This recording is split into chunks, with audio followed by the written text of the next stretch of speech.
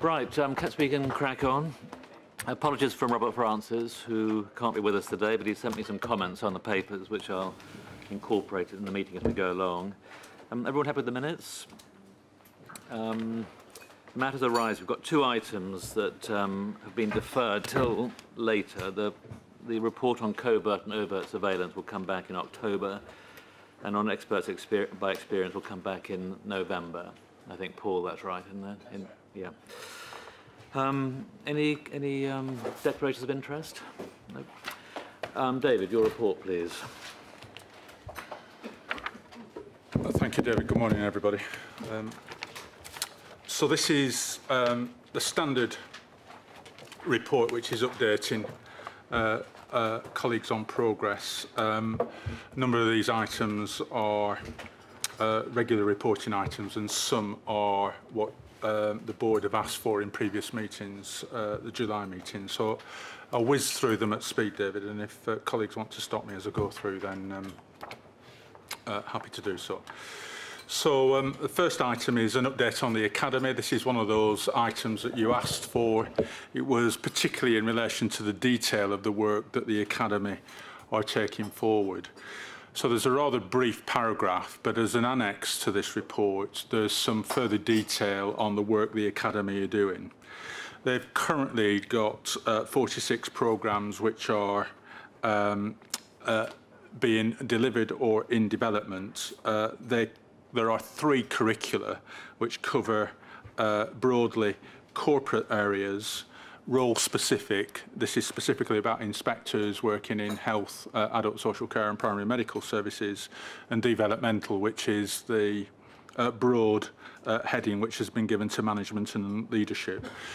If you were to just look at each of the annexes, what you'll see against each of those 3 curricular headings in the original slide is what areas are covered in each of those curricula, and then going in to each one and the core curricula, you can see what the course titles are, the way it's delivered, the duration in days and hours, and a broad timetable.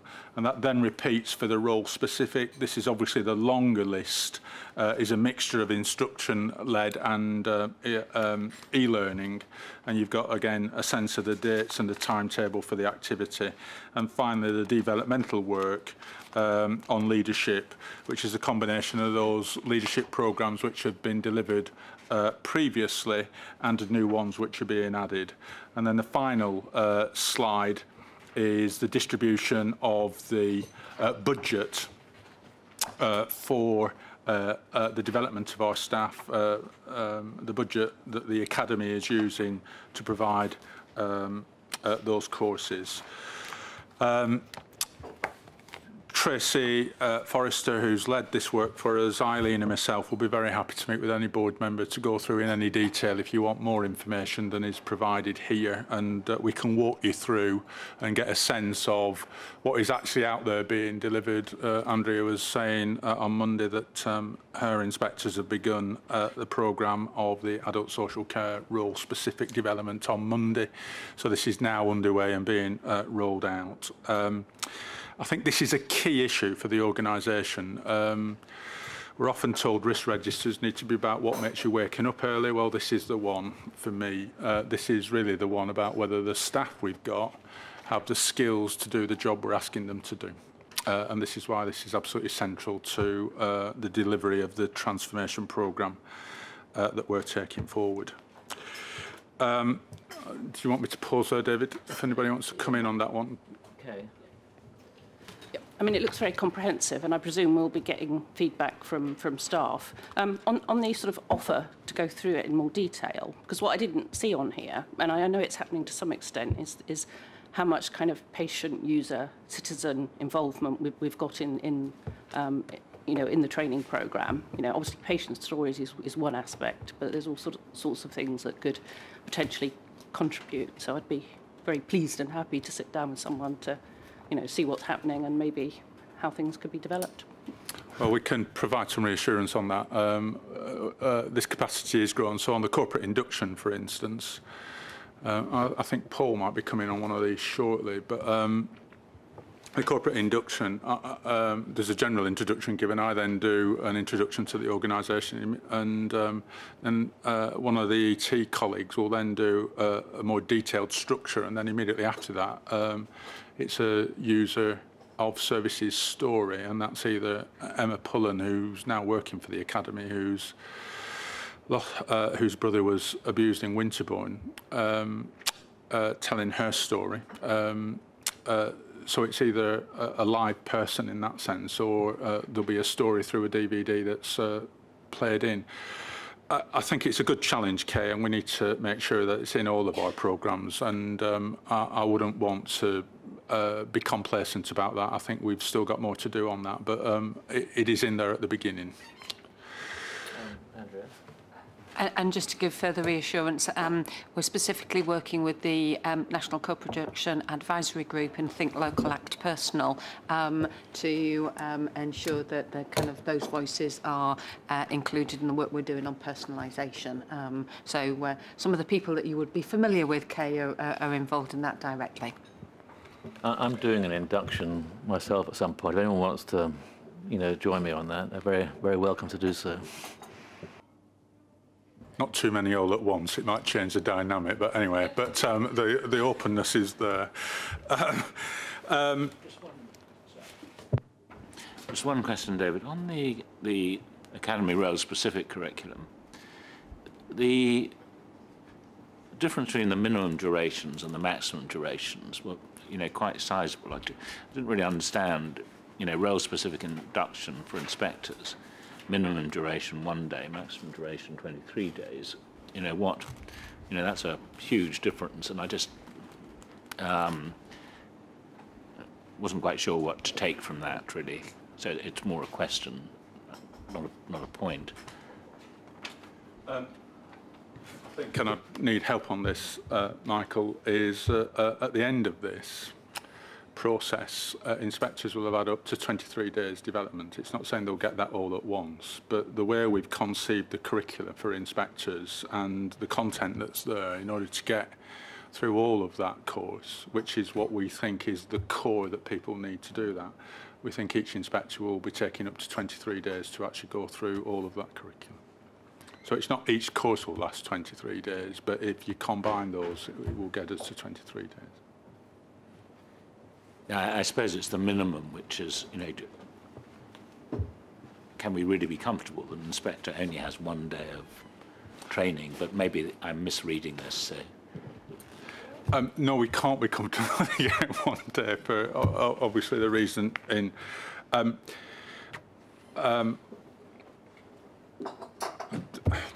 Perhaps it's not the most helpful way to have presented it, saying there's a minimum that we expect.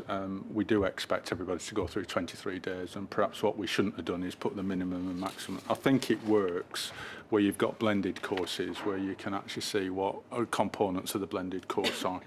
Perhaps on that particular one, it's not a logical extension of what we're trying to say to present it in that way. I mean, Andrew, just could you give your impression from an inspector's point of view in terms of how much training they're getting? Yes, I think that what the page is giving us is the whole picture, and so it is different in different respects. So we've got new people coming in who are having very specific inductions and support, and then development with their teams, exactly as David says, which is extending that. And in terms of the new inspection methodology, that's building up depending on what original training people have had. So in adult social care, for example, if people have done wave 1 and wave 2 training already, then they're getting a day's worth of refreshment for the new approach rollout. But if they haven't done any of that, then they're getting a full 2 days. So it's kind of titrated really in terms in responding, trying to be person-centred about the needs of the individuals that we're training, as well as what we need to see from the organisation's point of view. But the Academy has worked very well with all 3 inspection directorates in terms of identifying what we need and trying to make sure that they're delivering on that, and it's been very helpful. Yeah, thanks. I mean, these are always presentational sheets when you talk about education and training, so there's a certain amount of training you need for any job, but it's the culture and the way the on-the-job learning and experiences with the feedback loop, which is important. So, for example, on Friday we have a number of inspectors coming into our GP surgery just to get a feel for what it's like in general practice with the financial squeeze which has been on for some time in a deprived area where demand is increasing. Now, I wouldn't call that training, but understanding the environment that people are inspecting will help do a number of things, which includes respect for the service as it is. And most people only go into general medical practice as patients. Most of our inspectors have not worked in general practice, and therefore that will be ongoing through the year. And I've just done 2 inspections in Cambridge where we had local medical committees coming in as well on our inspections for them to learn. So it's about learning and culture rather than training, I think, Michael. I think that's an excellent, absolutely excellent point. We discussed yesterday at the Regulatory Governance Committee whether I don't think we thought about making it mandatory, but that certainly everybody in this building and perhaps the regional officers needed to go on inspection. So that was, what should be expected of colleagues, as opposed to staying in this building and never really understanding what's actually happening in the field or the real challenges faced by inspectors. So I think Steve's point is excellent. It's rather like I gave the analogy of a retailer where, usually on Fridays everybody's expected in a head office to go and visit stores, and I think it's something sort of similar, and it is it's absolutely a cultural point that people, I just don't know how many people in this building have not been on an inspection. It'd be quite interesting to know. What, give an answer to how many people have been? No, but just the principle that people here ought to go on inspections. So I think we've been encouraging that, exactly that. Certainly I do that every time I go and speak to a group of staff that are not inspectors, that this is the way we need to connect the different bits of the business. Similarly, I think it works the other way around, that I think there's a whole bunch of inspectors that need to understand analytics, so that when they've got numbers in front of them. So I think that transfusion of skill across the organisation from one bit of it to the other is absolutely right, Michael. And I'd like to think that that's a culture we're trying to create. I think in terms of this report, the Academy has gone from a standing start to where we are now in less than 9 months. And the priority is really about making sure that the inspectors that are rolling out the new inspection and their managers are good to go on that. And but I think ultimately our vision for the inspection, for the Academy, when we've discussed it, is that this is a service that's available to all. We've already got staff saying, what is the Academy doing for me? Because the focus is on preparing inspectors ready to go. But ultimately I do see that as being an essential part of what we do. I know that most inspection teams, certainly for the hospitals, have had visitors on them. And those visitors have been people from outside the organisation as well as people from inside. So I think you're absolutely right. It is a culture that we need to develop. Whether it, the tradition of Fridays being a day out, not a dress down day, but a day out day, would be a good one to shift. We're not there. It's the day out day, looking at what we do. But I think that's where we need to go. So I think the challenge is absolutely right. And I probably just want to sum up as the person who, with David's probably been closest to the Academy through its growth, to say and echo absolutely what Andrea has set out in the way the Academy offer. It has to be capable of calibration across different staff groupings. 23 days for an inspector who is already in post is the core offer. It's not a maximum, it's a core. One of the other things to pick up on what Steve's talking about, that we need to ensure that we build this culture of continuous learning and continuous engagement with the fact that we are all constantly trying to get better at our jobs, is we are just putting in place a learning management system which is pretty intuitive, and it's to encourage people to actually manage their own learning and to work with their managers to identify what priorities are, to reflect on the learning opportunities they've had, to engage in planning for the learning opportunities they'd like to have. And that's going to be absolutely key to us as an organisation to actually build this culture of having something that people can draw upon but also add to, and which is underpinned by a view about improving the performance of the organisation. So that's really what the Academy is about, and that's why it's so pleasing to see it moving forward now, to move from idea into execution.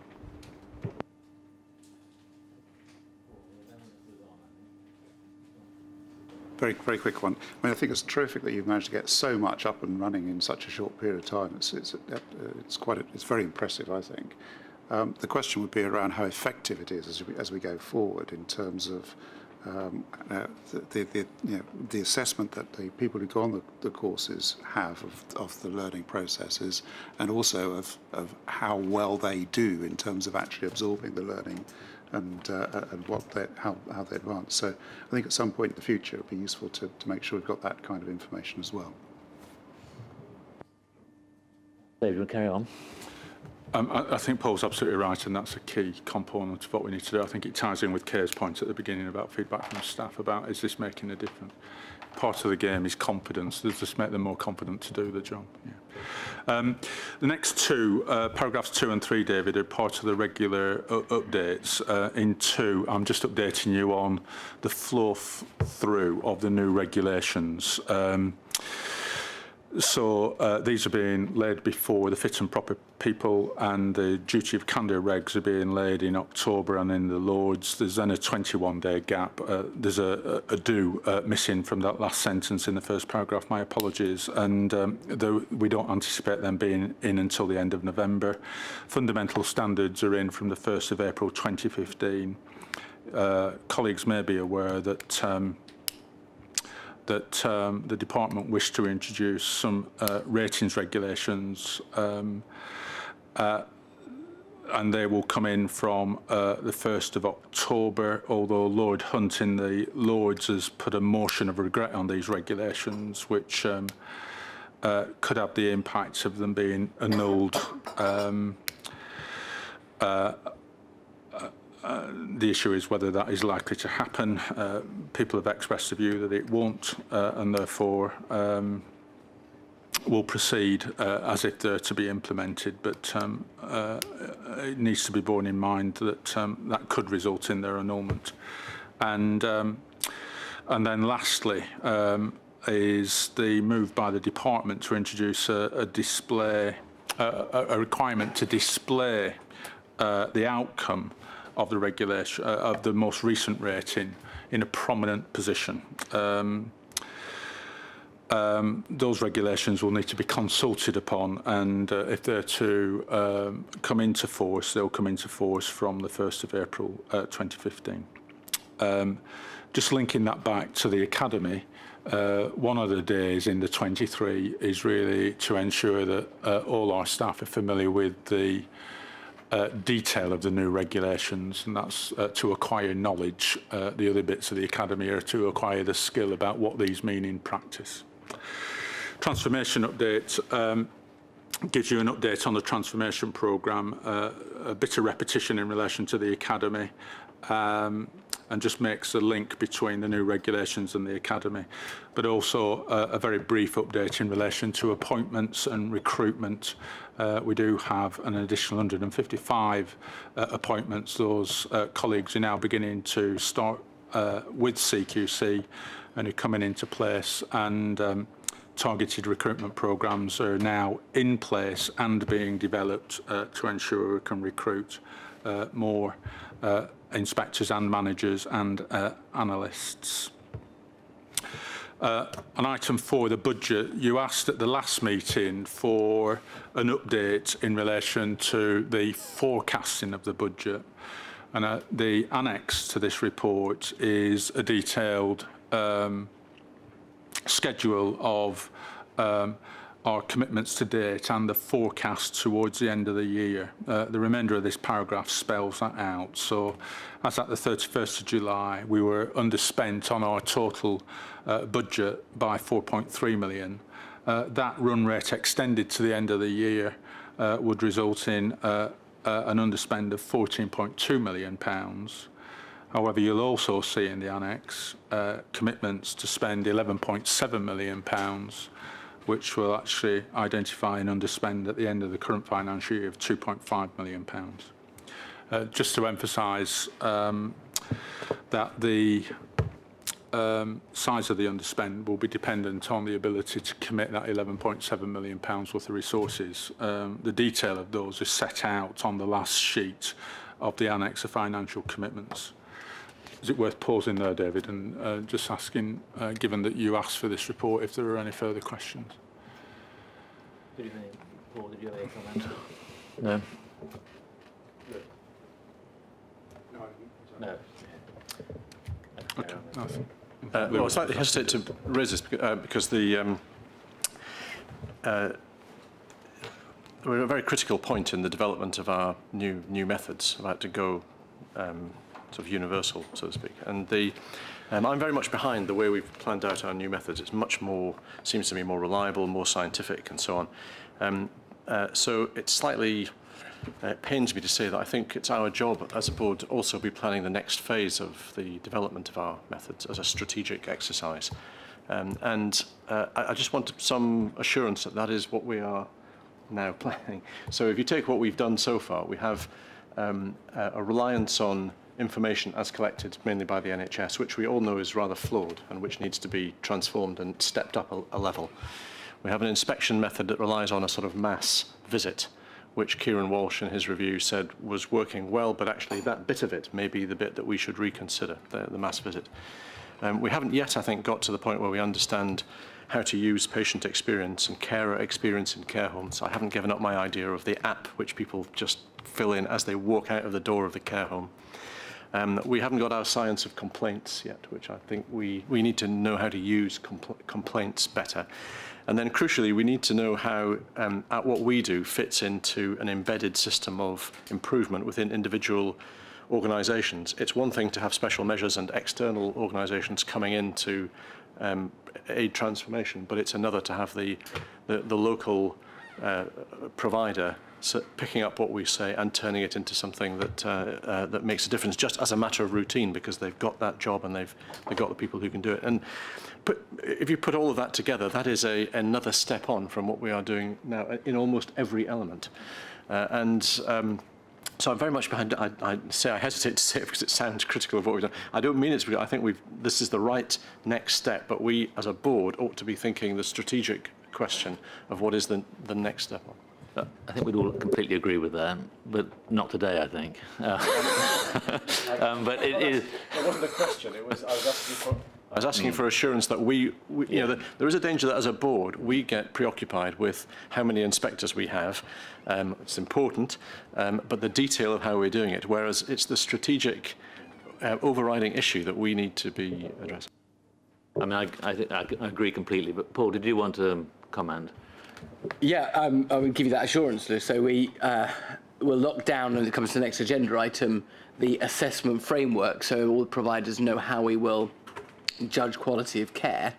But that doesn't mean that we lock down and forget about, not that certainly we would, how we then do all the details. So on each of your examples, yeah, absolutely continue to develop them. Probably the best example is the knowledge and information strategy that came to the board a while ago in outline, but the whole point of that is how do you get to be more intelligence driven. We've recruited a new head of function to look specifically at the qualitative side of that, for example, because we know that even in the NHS, although we have a decent amount of quantitative data, we're in much poorer shape when it comes to the qualitative side, and what people are saying informally goes to your app. And we know that right across adult social care, we have to improve the quality of data. I can step through each of your ones, but to give the assurance, absolutely we're thinking ahead and we'll bring that to the board. I don't know how you quite got that from the budget, Lewis, but... Transformation. Okay. Anyway, the point is absolutely noted. You know, we have not got the perfect way of doing this yet, and we need to come back to this. So, can we note it now and not? Otherwise, we'll spend the whole morning on that issue. But so, Paul, we'll bring this back for a longer discussion at a future board meeting if we can. On the budget, and particularly on the financial commitments, page 2, financial commitments, and I'm not quite, honestly, not quite sure how to frame this question, but I suppose a cynic might say that we've got a budget underspend, and then we've got a list of things that we now want to do to address it.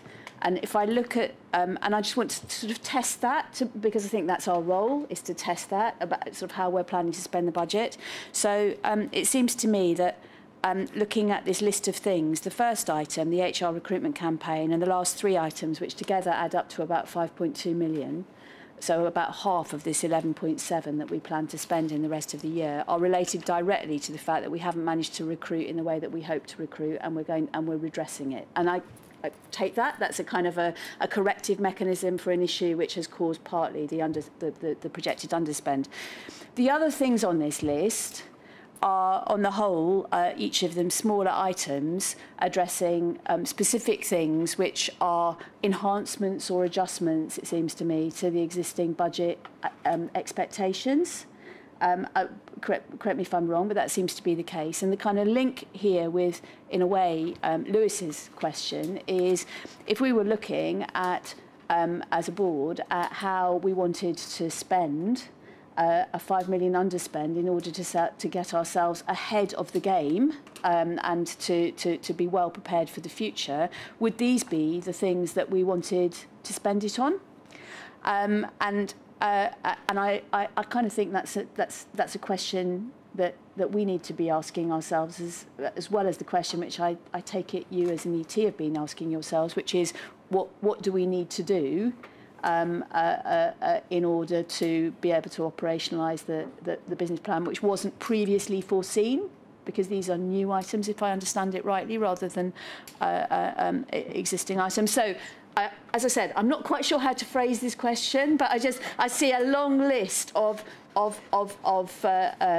relatively small items of expenditure, which together put us in a position where our forecast underspend is significantly lower than it would have been. But that, for me, begs the question of how would we want to spend a forecast? How would we want to spend a forecast underspend to deliver the best outcome for the organisation? Very good. I thought you framed the question absolutely as it should be framed, so we don't have any, and I personally don't have any problem with that. Just going back to Lewis's question and Paul's answer, the other thing we've done is we've grown a strategy capacity within the organisation. When we did that, people said, why are you doing that? We've done that exactly so that we haven't got everybody drawn into managing today, so somebody is there to look at tomorrow. And the reason I want to make that link is I'd argue that working strategy and policy to support market oversight, increased staffing costs within strategy and policy, or as a direct consequence of, because everybody in Paul's area has been all hands to the pump to get the next item on the agenda, the handbooks out. Literally everybody hands to the pump. I got in the lift with somebody today who's in Paul, said, how are you? When's the baby due? How are you? And she took how are you to mean, have we got the handbooks out the door? Not how is she in terms of the confinement, just to give you a sense of how are you is being interpreted by people at the minute. So those investments are about making sure we've got the capacity to do today and just keep a bit back in terms of the questions about where next. And at the dinner last night, we talked about raising the bar when we got to a given standard. They're all part of what's the next move in relation to this. Some are tactical, some are strategic, and we need to unpick that. I think, Anna, your point about the other items, the underspending our budget is a direct response of not being able to recruit. We've had this conversation before. We've held a line on the standard that we want to recruit for, and the easiest thing would have been to blink and not hold that line and just spend the money. It would have been a much easier way to have this conversation. We've not done that, and we're going to stand by that unless the board challenges to do something different, but we'll stand by that. So I think there are some things, and you're right, you've flagged them, the recruitment, the support of bank staff, where we had anticipated running bank staff down in the autumn of this year, not keeping them to allow us to have that additional capacity to run through. I think we've probably got to rethink how much bank capability we need moving forward, not whether we can actually run them right out in the fullness of time. But I would argue, and these are put to you, not as a way of spending the money because it would be an embarrassment. We're not going to spend the money on what we intended it for. There's no other way of describing that. It is a way of us trying to be creative about what work needs to be undertaken to actually do what we've committed to do. The consequence of not committing, and this is a report we brought to the July meeting, is some of the things we said we would do and committed to do, we won't be able to do on the timetable. What this is an attempt to do is actually get the resources which will allow us to meet as many of those commitments as we can, and then secondly, plan what it is that we need to do. So the budget for the Academy, I think off the top of my head, was set at £5.3 million. We do know we can get more people through the Academy if we actually spent more money in the Academy. The original ask from Tracy Forrester to me was for £7.8 million. We hadn't made any plans on £7.8 million. We'd made plans on £5.3 million. And at that stage, if we thought we were going to commit all of our budget, we needed to hold it at 5.3. If we're not going to commit our budget, we can expand it. So we can go through each of these, David, and I'm quite happy to do that. Can I suggest that we don't do that, actually, here? But maybe, Paul, at the Audit Committee, you could just look at this reforecast and just satisfy yourself, you know, that you're happy with these figures. Would that be all right? Yeah, Michael? I think Anna's point is an extremely, it's an excellent point. And I think, you know, Stu Davis is right that we can't go around the room sort of suggesting ways to spend the money. But I have got one suggestion, which is, I think it would be a large sum of money. I believe that the CQC's website is not fit for purpose, and obviously one of its main purposes is to allow prospective patients or care home users or patients, you know, deciding on which GP practice to use. I think it is very clumsy, old-fashioned. I mean, I find it very difficult to find information on it. And I would have thought that if, you know, if we have got an underspend and also a priority, which I think having a modern, easy-to-use, you know, website is a priority, I, you know, would be keen that some of the overspend goes on that, because it is just a very bad, I think, user experience at the moment, and it's something which could, you know, not that much money could transform it, I think. I think we'd all absolutely endorse that, wouldn't we? Okay, we'll take it away. Yeah, Paul. Yes, that it's not doing what it needs to do. It's worth saying we can't just spend the money. We have categorical from the Cabinet Office, you can't just make a new website. So it's one of the many controls that we have in place, government has in place over us. So I know that Chris Day's been in a lot of negotiation to try and secure us the money to do a whole series of upgrades. We're doing an upgrade program in the background to try and make it incrementally better, but we are hamstrung by the procurement to make sure we have to go through the right hoops to do that the right way. Paul, it is so important we have a decent website. And actually, we have been talking about it for quite a long time. Yes. I mean, I think we must make a major fuss if there's a ridiculous Cabinet Office procurement procedure. It's absurd, isn't it? Yeah, I think it's helpful to have this conversation in public. Okay, would you like to... I was just going to say, is it the right time to do the website? You know, are we... Because, you know, we're changing our model, our approach. I mean, it may be now, because I know that sort of not that long ago it wasn't quite the right time to do it, because we probably need to change it again. So, you know, there's an optimal time that we do a sort of big change to it, and we all agree it needs doing, and it's going to happen, but there's an issue about timing so that we kind of optimise the, you know, the change so it actually is fit for purpose in 2, 3, 5, 10 years. Yeah. Take it away, David. The message is clear. I think we do agree with it, and all about transparency, aren't we? I mean, not to have a really good website for us is ridiculous. I mean, why do we do what we do? Yes.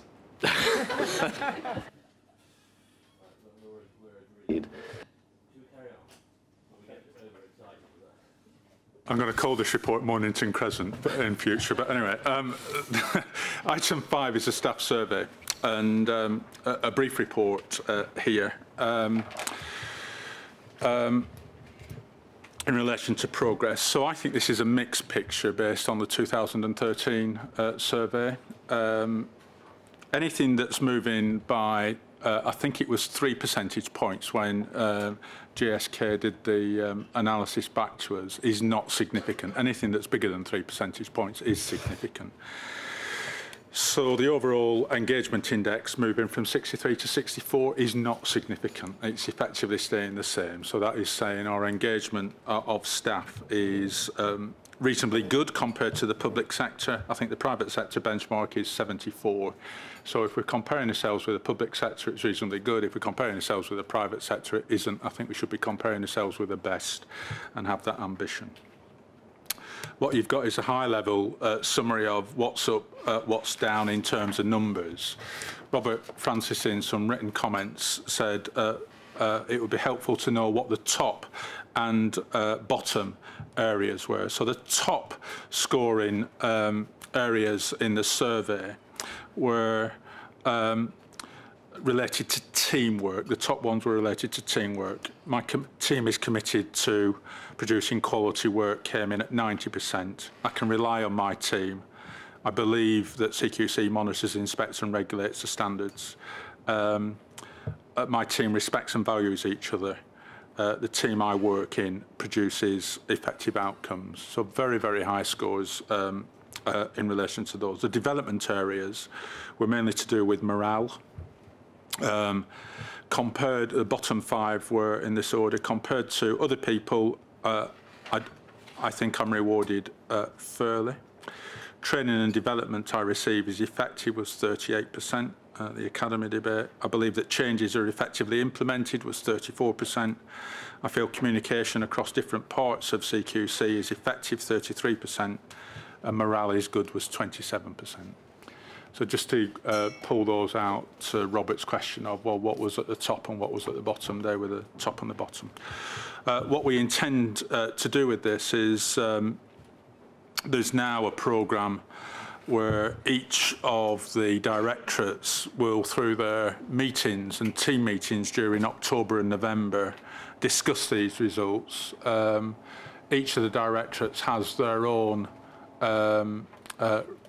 report. There are differences between directorates, and therefore the actions that may well follow from that are likely to reflect some of those differences in the way they move forward. As an executive team, and certainly I have asked that we focus on the answer to the question in the survey, which said, what were the top 3 things which would do most to affect morale? And those 3 things were identified as effective systems, tools and processes, learning and development, and staff resourcing. So our view, board might have a view on this as well, is that they're the top 3 issues that we need to attack and make sure that we do that. So I'm not looking for broad action plans which are attempting to do lots of things, but very specific action plans which are designed to attack those 3 areas of concern which are expressed in the survey. Is it worth pausing at that? 2 issues. One is, are we actually going to publish the staff survey? Have we published it? We are going yes, to, but we'd like to do that alongside the action plan. So these are the issues, and this is what we intend to do about it. It'll be on the website. It will. Great. And also, right. Well, that's not very. No. And of course, staff will have access to it. On these 3 main areas, I mean, it would be useful to have a sort of mid-year update to see how we're doing on these, because we've had 85% of our staff respond to the survey, which is great, and I know that staff do feel listened to, but these are really quite important issues for them and for us. So it would be, I'd certainly appreciate it. I presume others would, particularly looking at these 3 issues, because I know they're sort of embedded in other things, but it would be good to have a real kind of focus on that, so we can be clear that we are addressing it and listening to our staff. Yeah.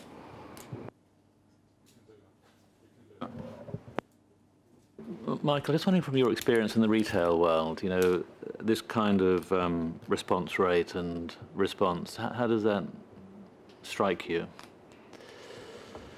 Well, I think the overall response rate is excellent, as David mentioned.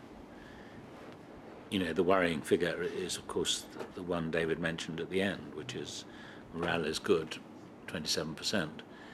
I don't think it's something to do with retailing or insurance or whatever. That is just a very low rating, and you know, and it is, of course, it slightly depends on. And I understand that when you're one of the questions that there is a difference between people's individual morale and what they feel about the organisation's morale, and their individual morale is higher. But even that, I think, is only 46%. Or, I mean, Andrea mentioned it in one of her. It was 45% for adult social care, but it was higher across the organisation. I think it was 50 something, David.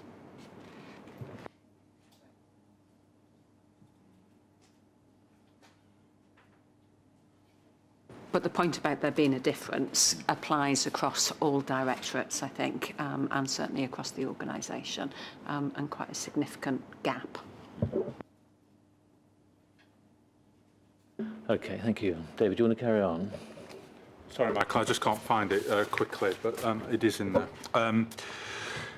I'll not present these in any detail. They relate to Mike and Steve's work, and they just update you on activity and progress which is being made across both the hospitals directorate and across primary medical services and integration work. They actually are recording progress and things that have happened over the summer and bringing us up to date. I'm quite happy to pause on those rather than try and present each individual point, and Mike and Steve might want to answer any questions that colleagues have. Jennifer? Thanks. Just the basis on which Dudley are requesting a formal review of their rating.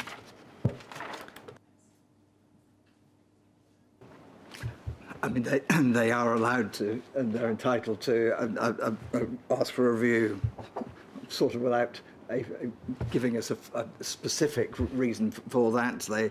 They've been unhappy. We have tried to find a way through this, which informally, but that was not satisfactory. So actually, it's quite useful to have a pilot of our appeal or review process. So this is the one that's it's being done with, and there is a completely separate team reviewing the report from the one that did the original National Quality Assurance Group, in order that we can say that this is independent, and we will then hear the report back from them on any changes that they feel might be appropriate for us to make. So nothing specific they haven't asked, there's no specific problem, it's just a generic. Yeah, I mean, I can't remember the specific core services and the specific ratings off the top of my head, I'm afraid. But there were specifics that they were querying. I just can't remember exactly what they are. Any other questions for Camilla? Yeah. Just on recruitment, can you just tell us a bit more about exactly where the gap is and why? Because it does look a bit large, that gap. The gap is large. We currently, at the, I think, beginning of August, we had about 109 inspectors in the hospital directorate. We should at that point have had 161. That was the ramp-up plan according to the model. And we are looking to ramp up to just over 300 by March of next year.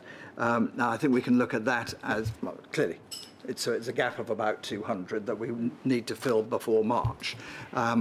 We can say that as, my God, that's huge in comparison with the number we've got at the moment. Actually, it's no larger than the number that some individual trusts are trying to recruit in terms of nurses. After all, we are recruiting from across the whole country. If we got one secondment from each acute trust and mental health trust, that would completely fill our vacancies. We are doing a targeted approach in mental health, and there's no doubt at all that the expressions of interest in that have been very high. We're going through the sifting process and the interviewing process at the moment, but I think we're quite optimistic that we will fill a lot of that. And I think what it tells us is that to get the right people, we really do need targeted approaches to go to the right sector to get the right people. It is the biggest issue we've got, Camilla, recruitment, facing the organisation at the moment, I think. I know, and I just wonder whether, because obviously the overall figures that we had, David, were really positive. I mean, we had a lot of applications, we had a lot of interest in it, and I'm just wondering if you can just remind sort of across the piece. I mean, Mike, you know, you sound like you're saying there's a lot of interest and it's more a question of process, but then there's also an issue about are we targeting the right... Sorry, I just want to know, is it sort of... Do you think that's the same issue across the organisation? Is there something, or is there a specific issue? I think to begin with, we went for rather a generic approach to recruitment. I think we're now doing it in a much more targeted way, and I think the early results from two things. First of all, the targeted mental health approach, and secondly, this idea of trying to attract people on secondment from the NHS to the hospital sector. Still early days, but I am very hopeful that that will actually plug a lot of this gap. There's also a need for geographical targeting as well, Camilla. So I think we're now at a stage where generic adverts for inspectors need to be much more specific. So if we need a PMS inspector for Leicester, we need to go for a PMS inspector for Leicester, not a generic... we need to recruit inspectors. So I think it's probably a natural evolution for this, but we're much more targeted. There's some places where we've had more response and we have vacancies, and other places where we've got more vacancies and we've had people. So I think being much more targeted, and that's what we've been doing in relation to mental health and people from hospitals, and like I say, offering a much more flexible way to recruit people. So one of the issues that is being pursued at the minute is, could we offer term time contracts to people? A lot of Mike's inspections are effectively term time. Right. There's probably a pool of people who have some caring responsibilities for whom a term time approach would actually work. It'd be flexible, it would meet our needs and would actually provide us with people of experience and background that we're after. Whereas a generic, we need inspectors, please come and work for us, a kind of First World War recruiting approach to it doesn't get to where we now think we need to be. And that's one of the learning points, I think, from going for a generic campaign, where we got a huge response. We got over 8,000 expressions of interest. The conversion rate of those expressions of interest has been very low. Oh, okay, that's what I was thinking. Yeah. Conversion rate has gone from thousands into hundreds. That's a huge fallout. It doesn't mean we were wrong to do that, but actually we now need to know we need to be much more targeted. Can I ask one more thing on that? Because I went on one of Mike's, our most recent hospital inspection, and I was generally very impressed, and I was particularly impressed by the clinicians and some of the people we had on secondment, who are kind of so vital to this, to really getting onto the skin of things. And I just wondered, again, about the relationships with the Royal Colleges in that respect, and whether you feel that there's a sufficient pipeline of people coming through, because obviously there are some brilliant people we've got at the moment, but we're not going to be able to rely on them forever, are we? Well, we spend quite a lot of time working with the Royal Colleges, with professional societies. I talked at the British Orthopaedic Association's annual conference on Friday, for example, doing those sorts of meetings on a regular basis. And I feel very disappointed if I come away from one of those meetings without getting some people signing up, either as inspection chairs or as say consultants to come on the session. So I think yes, it's a constant repetition that we need to keep that group of people coming through. But so far we've been okay.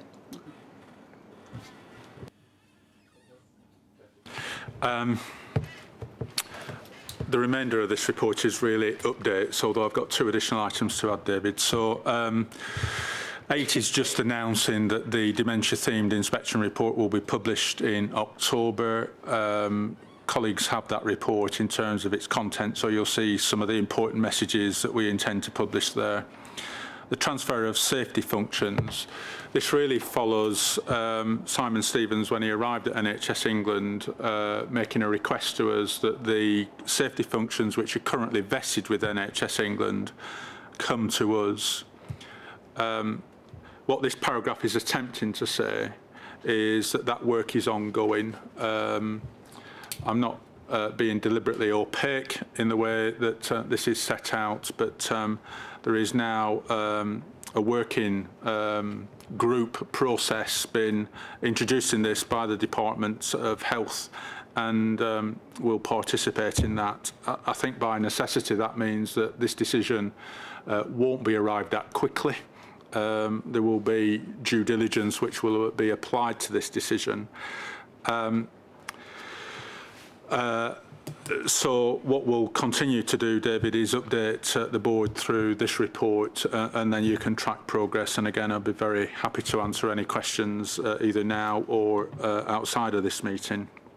I think the issues which are also causing delay are Simon's request that NHS England are not responsible for medical revalidation. I think there is a clear destination for the safety functions, CQC. I think there's a less clear destination for medical revalidation. So these things are being taken as a group, which I think is in part responsible for some of the delay. That said, there are some ideological issues that people hold very firmly about whether the regulator should be the organisation to which reports are made. And as I say, the ideological bit here is if they're reported to the regulator, that will discourage, not encourage people to report. It's an interesting proposition. As I say, it's ideological. We still maintain that it's appropriate that this transfers to us. So,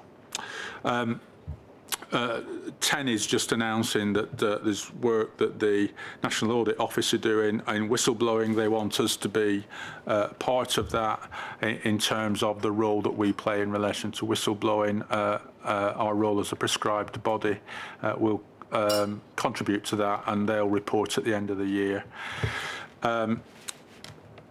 Item 11 is amendments to the scheme of delegation. These are all consequential on the 2010 Act now having received royal assent being enacted, and I ask the board to agree to these changes. I hope they're self-explanatory if briefly stated, and just to correct my report, it's to ask you to agree item 11 rather than item 10. The two additional items, David, if I may. We just say, is everyone happy? Everyone happy with that scheme of delegation changes? Yeah, thank you. Okay. Thanks. The additional item to report is that on Thursday of this week, we'll publish the results of the mental health survey. This is a regular survey that's carried out, and these are treated like reports from the National Statistics Office, so they're closely guarded across 2 or 3 people that have been engaged in their generation, production and finalisation, and they'll be published on Thursday. The last item I wanted to raise is in relation to an important case that we previously discussed at the board. This is the case of the Dixon family. This is a family that I know Kay has raised previously, and James Titcombe, National Safety Advisor, has been heavily involved in discussions both with the family and with others. It's a case where I think it's fair to say, David, that we've got huge sympathy with the family. This is a family who lost their daughter over 10 years ago now. They've raised questions about the care and treatment their daughter received, and how that care and treatment has contributed, perhaps contributed to the death of their daughter. As I say, it's a case that we've had huge sympathy with. James and the complaints manager met the family earlier this year, and agreed that we would work with them to carry out an investigation into the background to their case. We'd hoped we could carry out that investigation jointly with NHS England. It proved not possible to deliver that joint investigation with NHS England. That then left CQC to then decide whether we were able to continue to offer the family any way of understanding what happened to their daughter and whether there were any lessons that could be learnt from any investigation that we were able to carry out. What that then raised is an issue of whether we've got the power to carry out an investigation. And if we do have that power, what is the nature of any investigation that we can carry out? Well, Section 48 of the 2008 Act allows us to carry out reviews and investigations, that's the language that is used, into the way, and there are 4 or 5 clauses to this particular paragraph, and one of the clauses, which is generally and broadly, not specifically related to individual cases, how care services were delivered. We took the view that providing we were looking at how services had been provided and what the impact of those services had been, that we could use Section 48 to carry out an investigation into the care and treatment that this family received. That continues to be our offer in relation to it. I think the family are probably concerned with that. They want more than that. They want more than we're able to offer. I think they would like a much fuller investigation, which would hold people to account if there have been failures. We're not able to carry out that kind of investigation. We continue to make the offer of a Section 48 investigation and inquiry. I think what this case generates is a gap in the system for those families who have a historic concern where they feel that's not been adequately addressed. You could say there are others in the system. Is this something that the Ombudsman could do? Could NHS England do something? Could they refer this back to the Coroner's Court? Are there other ways that the individual services could carry out investigations? I think the issue that the family are raising is that the failure wasn't about one service or one institution. It was about a combination of services and institutions. There's probably 3 services that are of concern here. So actually looking more broadly across people's experience of services rather than the specific service. In fairness to Frimley Park, they have carried out an investigation and raised some issues, and one could say that they've acted entirely appropriately by attempting to understand what happened historically in relation to this case. But nevertheless, I think what this case clearly identifies is a gap in the system. I think Robert Francis family have corresponded with Robert, and Robert wrote to me prior to the last meeting. I suspect, David, if Robert had been here today, he may well have raised the case of the Dixons. Robert has also identified there's a gap in the system. He's been asked by the Secretary of State to look at historic whistleblowing cases in very much that same vein as there's a gap in the system. And I suspect there's a similar piece of work required in relation to a gap in the system for historic complaints like the one that the Dixon family are raising. So my purpose in raising it, this has been a conversation which has been taking place. Certainly Eileen, Rebecca, James and I have been involved in conversation in relation to how can we demonstrate our sympathy to the family by what we can do. Whilst, and I hope this isn't a bureaucratic comment, remaining within the powers that we've got, for a whole variety of reasons, remaining in the powers that we've got, and actually working with the family.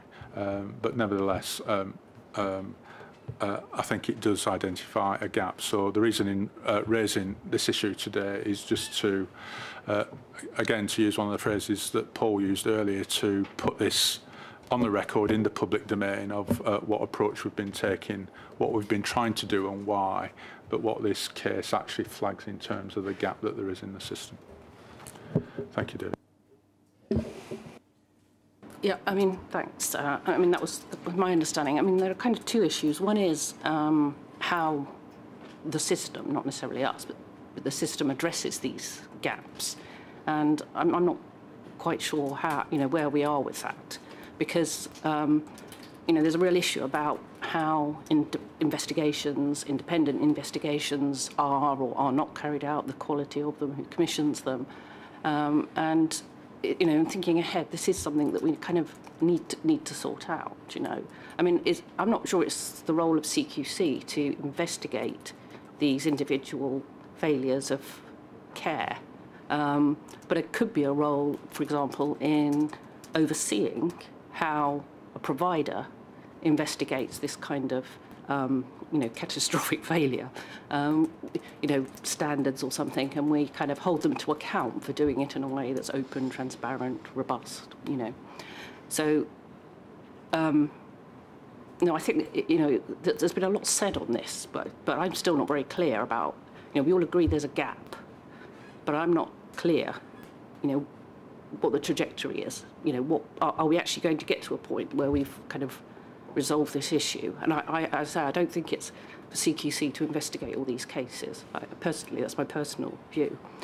Then the other issue is the family, really, and there are other families as well, and it's difficult to think, and it's the same for whistleblowers as well, of a mechanism that could actually get some closure, answers, justice for these people. I mean, there are quite a lot of them.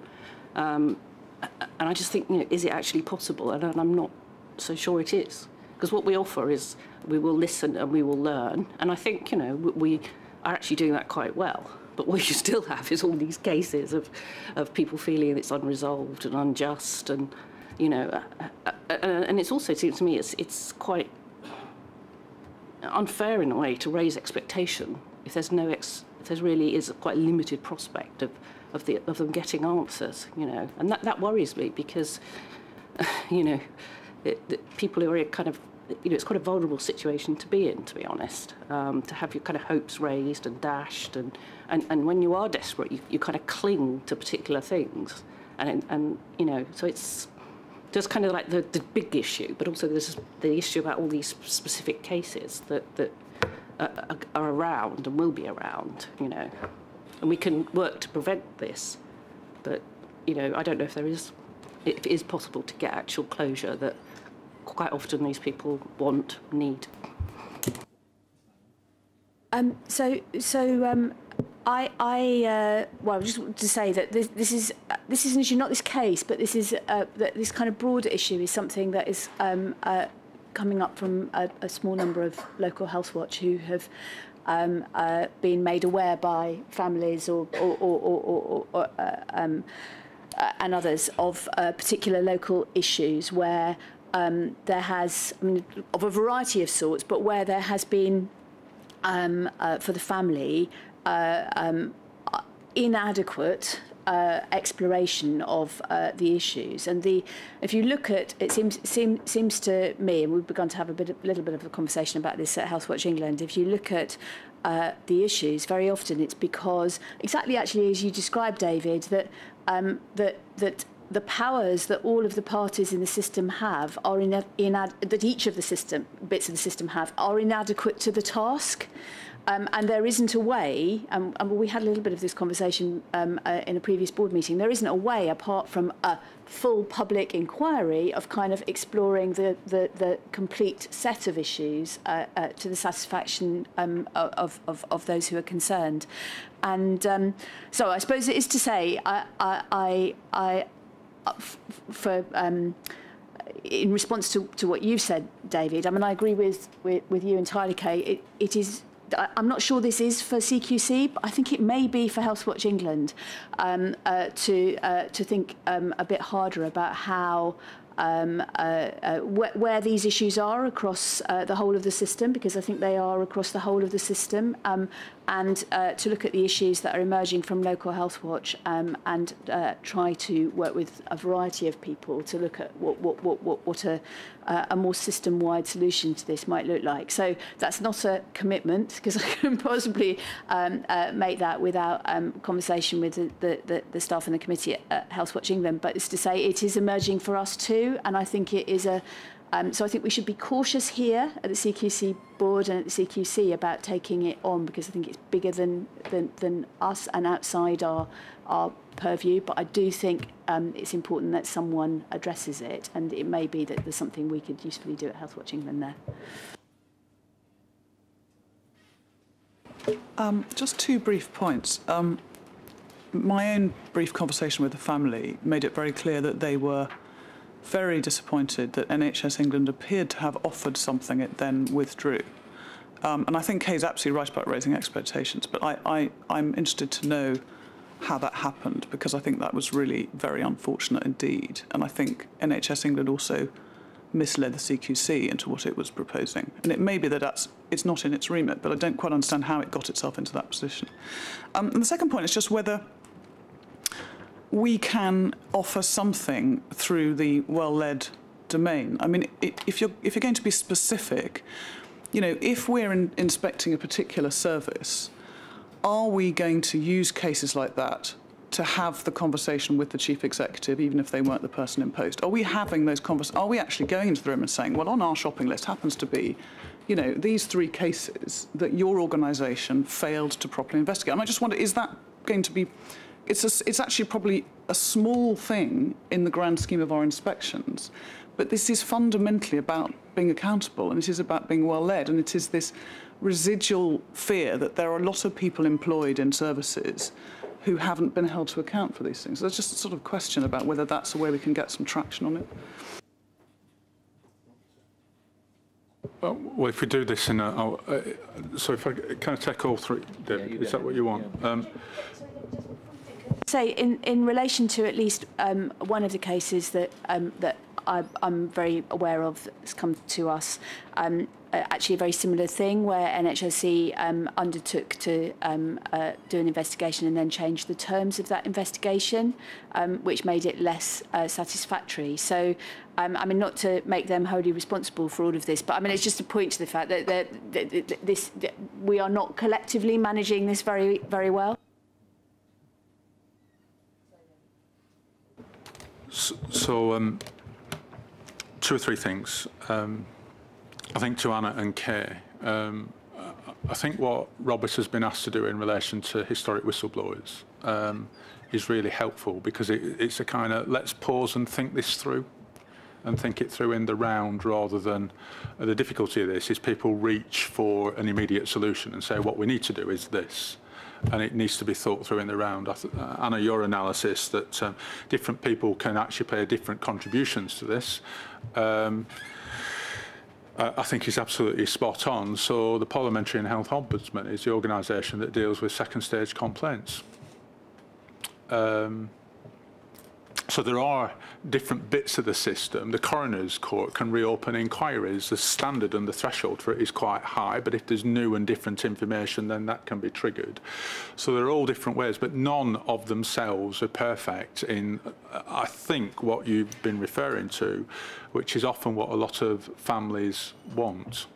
And I think a lot of the families want somebody to be accountable for what happened. So I think they've gone beyond understanding what happened.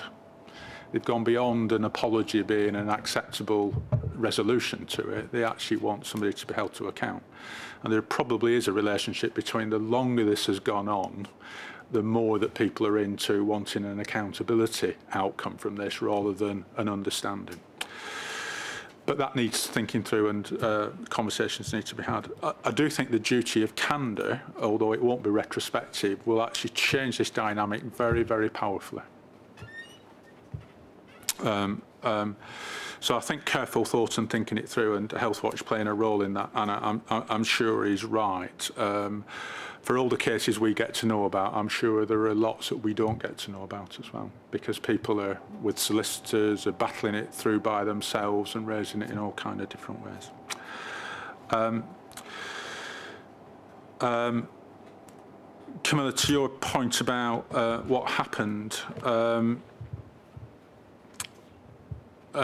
colleagues in CQC had been working with colleagues in NHS England. We thought an understanding had been arrived at, and that had gone as far as actually beginning to shape contracts and written expectations. There was a decision taken at a senior level in NHS England that NHS England would not get involved in carrying out investigations. That decision was made and has been held to. That meant that what was being planned, and this is a combination of different responsibilities, us working with somebody might have been a better offer than us working by themselves. Us working by ourselves meant that, and one of the phrases I've used is we were the last person standing in relation to the offer. I don't want us to withdraw that offer, but I'm also aware that the family probably won't be satisfied with the offer that we're making. And that's the gap. So that's what happened. And I think the way this has been reported subsequently, I think that story is out because the family have told the story. I think they know because my colleagues, Eileen and colleagues that were dealing with the family, have been quite open with them about where we were at. And this decision was taken on the Friday before the family were coming in for a meeting on the Monday. So by that time, it had been explained to them why they were coming in for a meeting and what the purpose of the meeting was. So the expectations having been raised, the cruelty of this, there isn't another way, I'm with Kay on this, was that expectations were raised to be taken away. So this is really what's behind the phrase, we do have sympathy for this family.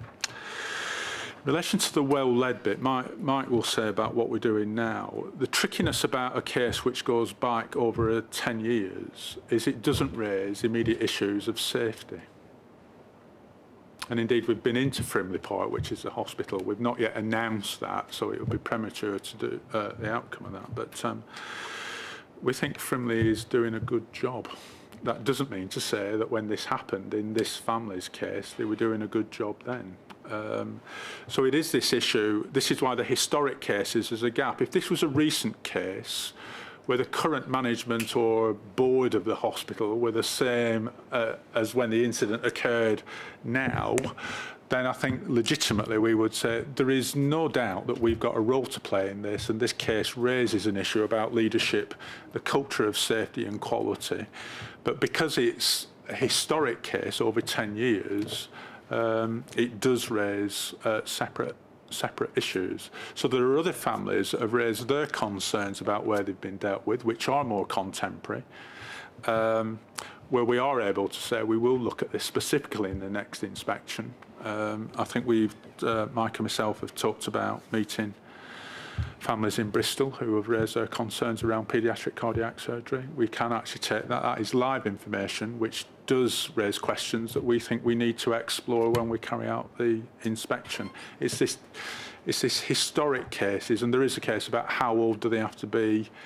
I personally think, this is the danger of making personal statements, which is why it needs thinking through. About 5 years ago, I think there would have been a different response to this is time expired. And I think Hillsborough, Rochdale, the stuff in South Yorkshire means I don't think there's any currency in saying something's time expired. I think that argument has now gone in public services. I think we've got to say if this happened, people are aggrieved by it, there needs to be some form, some mechanism that people can get some way of achieving satisfaction in relation to that. So those of us that say, I'm sorry, it's 3 years, it's time expired, I don't think that works now. I think the whole nature of this debate has changed, which is why I think this issue about thinking it through carefully needs to be taken forward.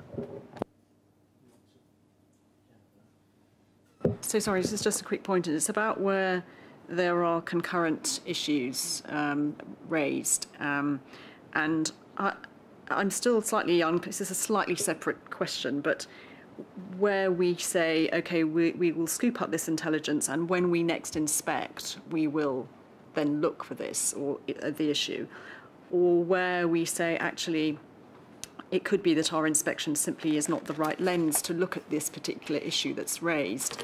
Therefore, we will have a special investigation of what sort.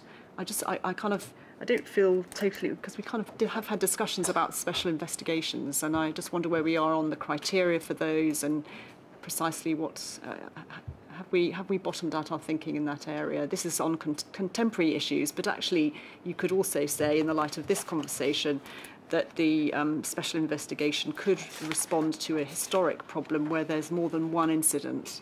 There's a pattern of Just to respond to that, at the moment we do it on a case-by-case basis, and there are at least a couple of focused inspections that I can think of that have been triggered, particularly in those cases by whistleblowing, and where we would then looked at a specific aspect of care delivered in the trust. But then we've used what comes out of that focused inspection to inform our comprehensive inspection, which in both cases took place within about 6 months of the focused inspection. So it's not always a question of saying that will wait for a comprehensive inspection. Certainly, we will take each case on its own merits and see whether we need to go in straight away, and that can be quite a useful prelude to the comprehensive inspection.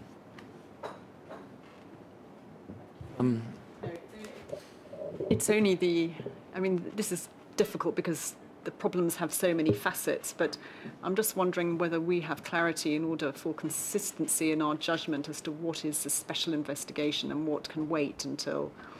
That's all. It's the threshold. It's in surfacing it might be useful to protect us in a sense and to protect families.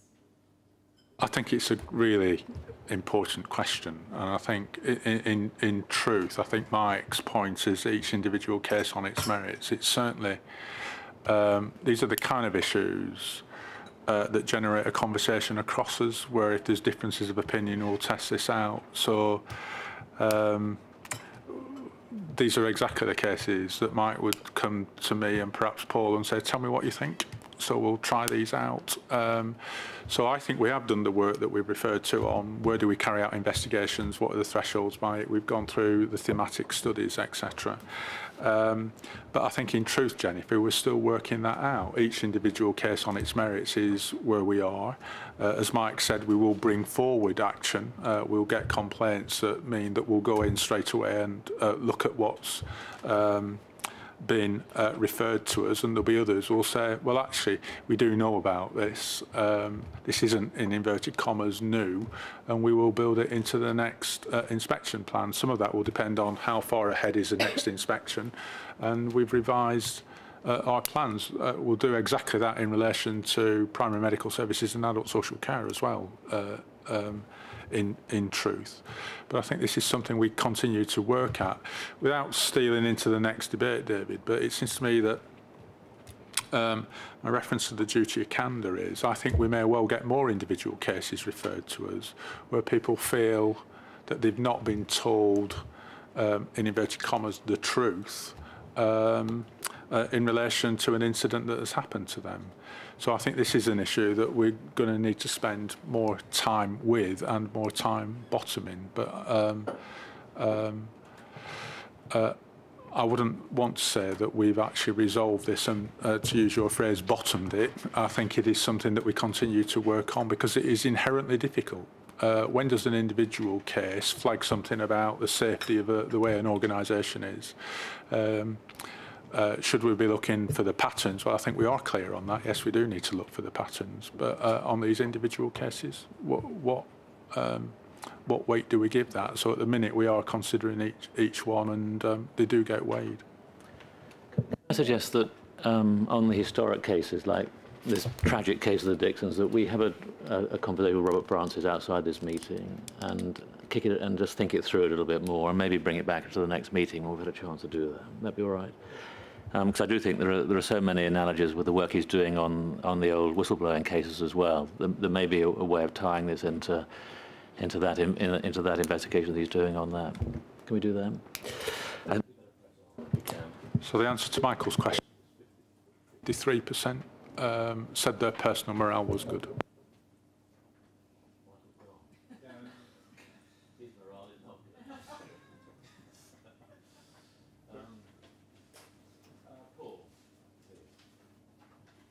I'm losing people. So this is the item about the provider handbooks and links to Lewis's earlier comment. By way of context, we've been through a significant process of consultation since we released the draft provider handbooks back in April. Board will remember that we do handbooks for a number of the different sectors in line with our sector-specific regulations. So, for example, domiciliary care is separate to residential care in Andrea's sectors and separate again to hospice care. In Mike's sectors, we have separate handbooks for mental health, for community health services and for acute trusts. With the consultation closed a month or two ago, while we get strong support for most of the elements, including the importance of an expert, well-trained inspection workforce, where people raised issues with this was particularly how would we ensure consistency, and that's very much in line, of course, with Kieran Walsh's report, and also about how we are setting the bar on outstanding, which is one of the points that we'll want to come to in the body of the paper. In terms of when we would plan to publish, subject to the board's views today, we would plan publication in 3 tranches. So on the 25th, so a week on Thursday, week tomorrow, we would publish the handbooks for Mike's sectors and also the appendices which set out the detailed key lines of inquiries and characteristics of good, and other ratings levels for adult social care. That's to give people the maximum, providers, the maximum time to understand what we will be assessing from October onwards. We would follow that up on the Thursday, I believe it's the 9th or 10th of October, with the primary medical services, and the end of October for the hospices document. Just because we've been asked by the hospice sector to look particularly at 1 or 2 issues, and we want to make sure we give that due attention. There are 5 sets of recommendations in the paper, and a series of additional pieces of information to note. My suggestion is we step through each of those 5 recommendations. So those start on page 2. The first issue is about locking down the provider handbooks, and by this we mean that in order to give providers and members of the public, and of course our inspectors, maximum consistency and stability of our model, we propose that once these handbooks are released from next Thursday onwards, they are then locked at the level of the core assessment framework for a period of 2 years. That allows us to get round and rate everybody in all the sectors that we intend to rate for the sectors that are covered by the handbooks. We think that's an important principle so that we're not forever changing how people are assessed, and there's a consistent baseline.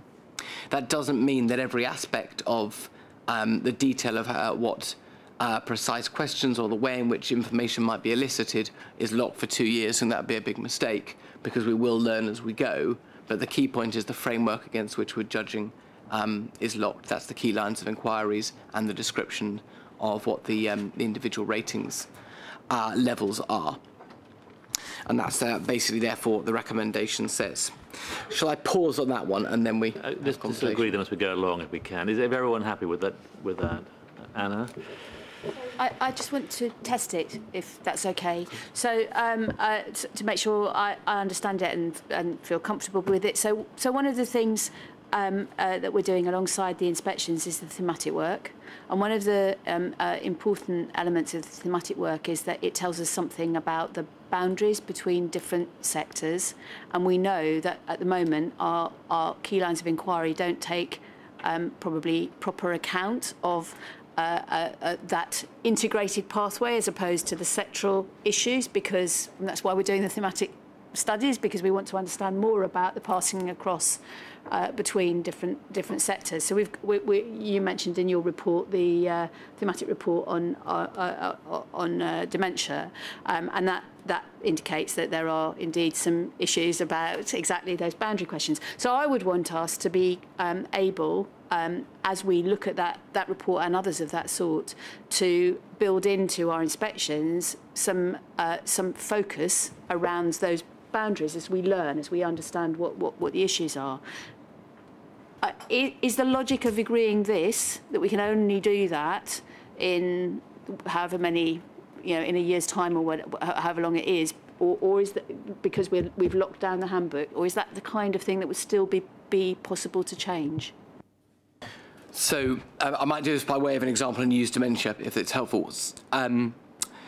The handbooks are deliberately provider specific, so by definition they're not going to start from the perspective of a patient's care right throughout their journey. So there's a limitation, and it's acknowledged, and they don't try to solve that entirely. They do have a number of prompts, and in some cases lines of inquiry, that allow us to explore, for example, quality of discharge, just as one example. So I think in terms of what we'd be able to learn from dementia and transfer in after the handbooks were locked down, we would absolutely be able to say, well, it turns out this is a particular population group that has problems as they navigate through the pathways of care, or those are navigated for them.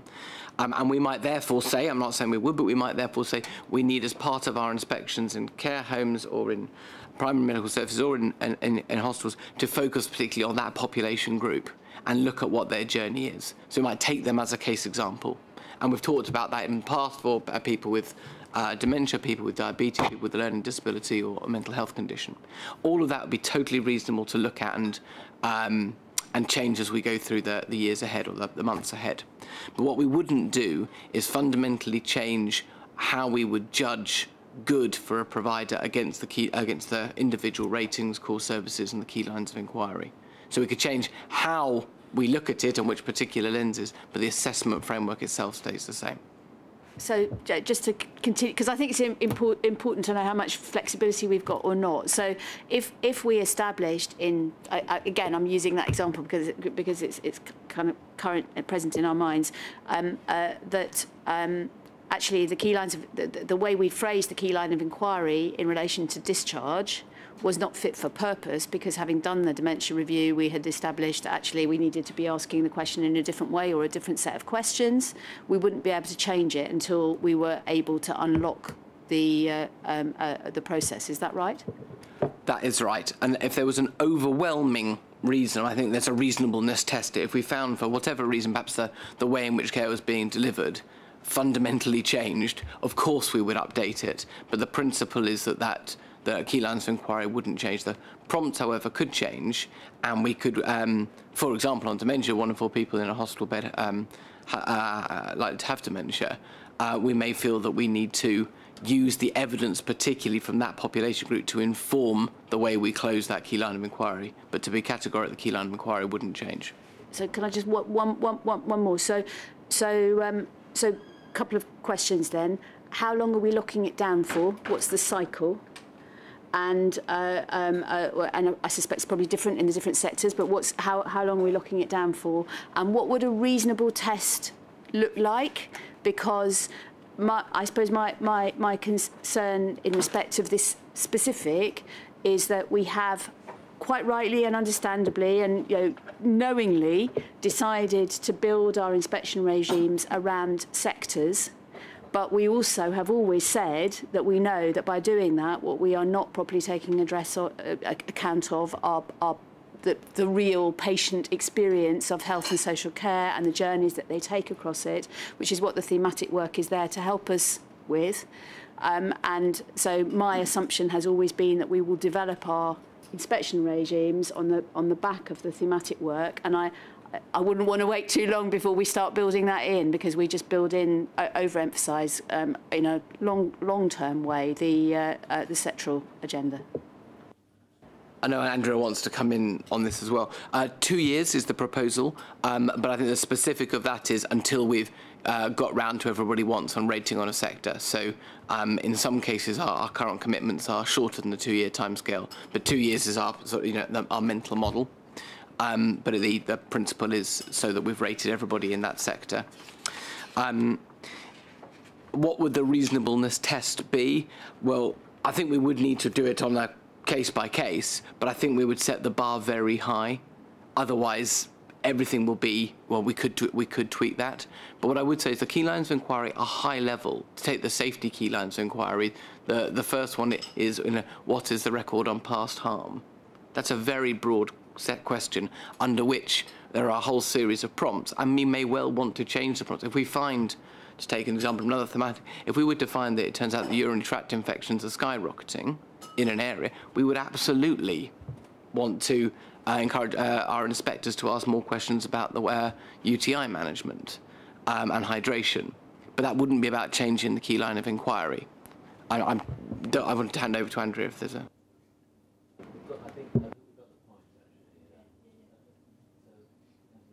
So it was just to reinforce some of the things that Paul has said, but to give hopefully additional assurance for Anna and the board. I mean, the critical reason why we need to do this is that issue that's constantly raised with us about consistency in terms of the judgments that we're making and ensuring that when we're publishing the assessments that we're making, that people can see that that's comparable from Northumberland to Netherwallop. So there's a really good reason for it behind it, and also a really important thing in terms of ensuring that across all of our 3 inspection directorates, we're training our staff so that they understand and know what it is that they should be looking at and how, and we're not constantly changing the goalposts for them either, because that in the period of time that we've had in adult social care of doing 2 waves of inspection and then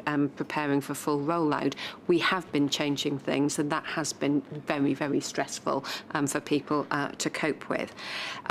But Paul's right, the key lines of inquiry are at I think, a sufficiently high level for us to be able to inform them with the better understanding of what good looks like in certain services. And that's certainly, taking dementia as an example, that's certainly one of the things that we'd be wanting to do in adult social care, is ensure that we ask people to look at the environment and ensure that it's effective and responsive to people's needs. Well, if something comes out that says this is the blindingly obvious thing that you should be doing about the environment, then we'd be making sure that people knew that.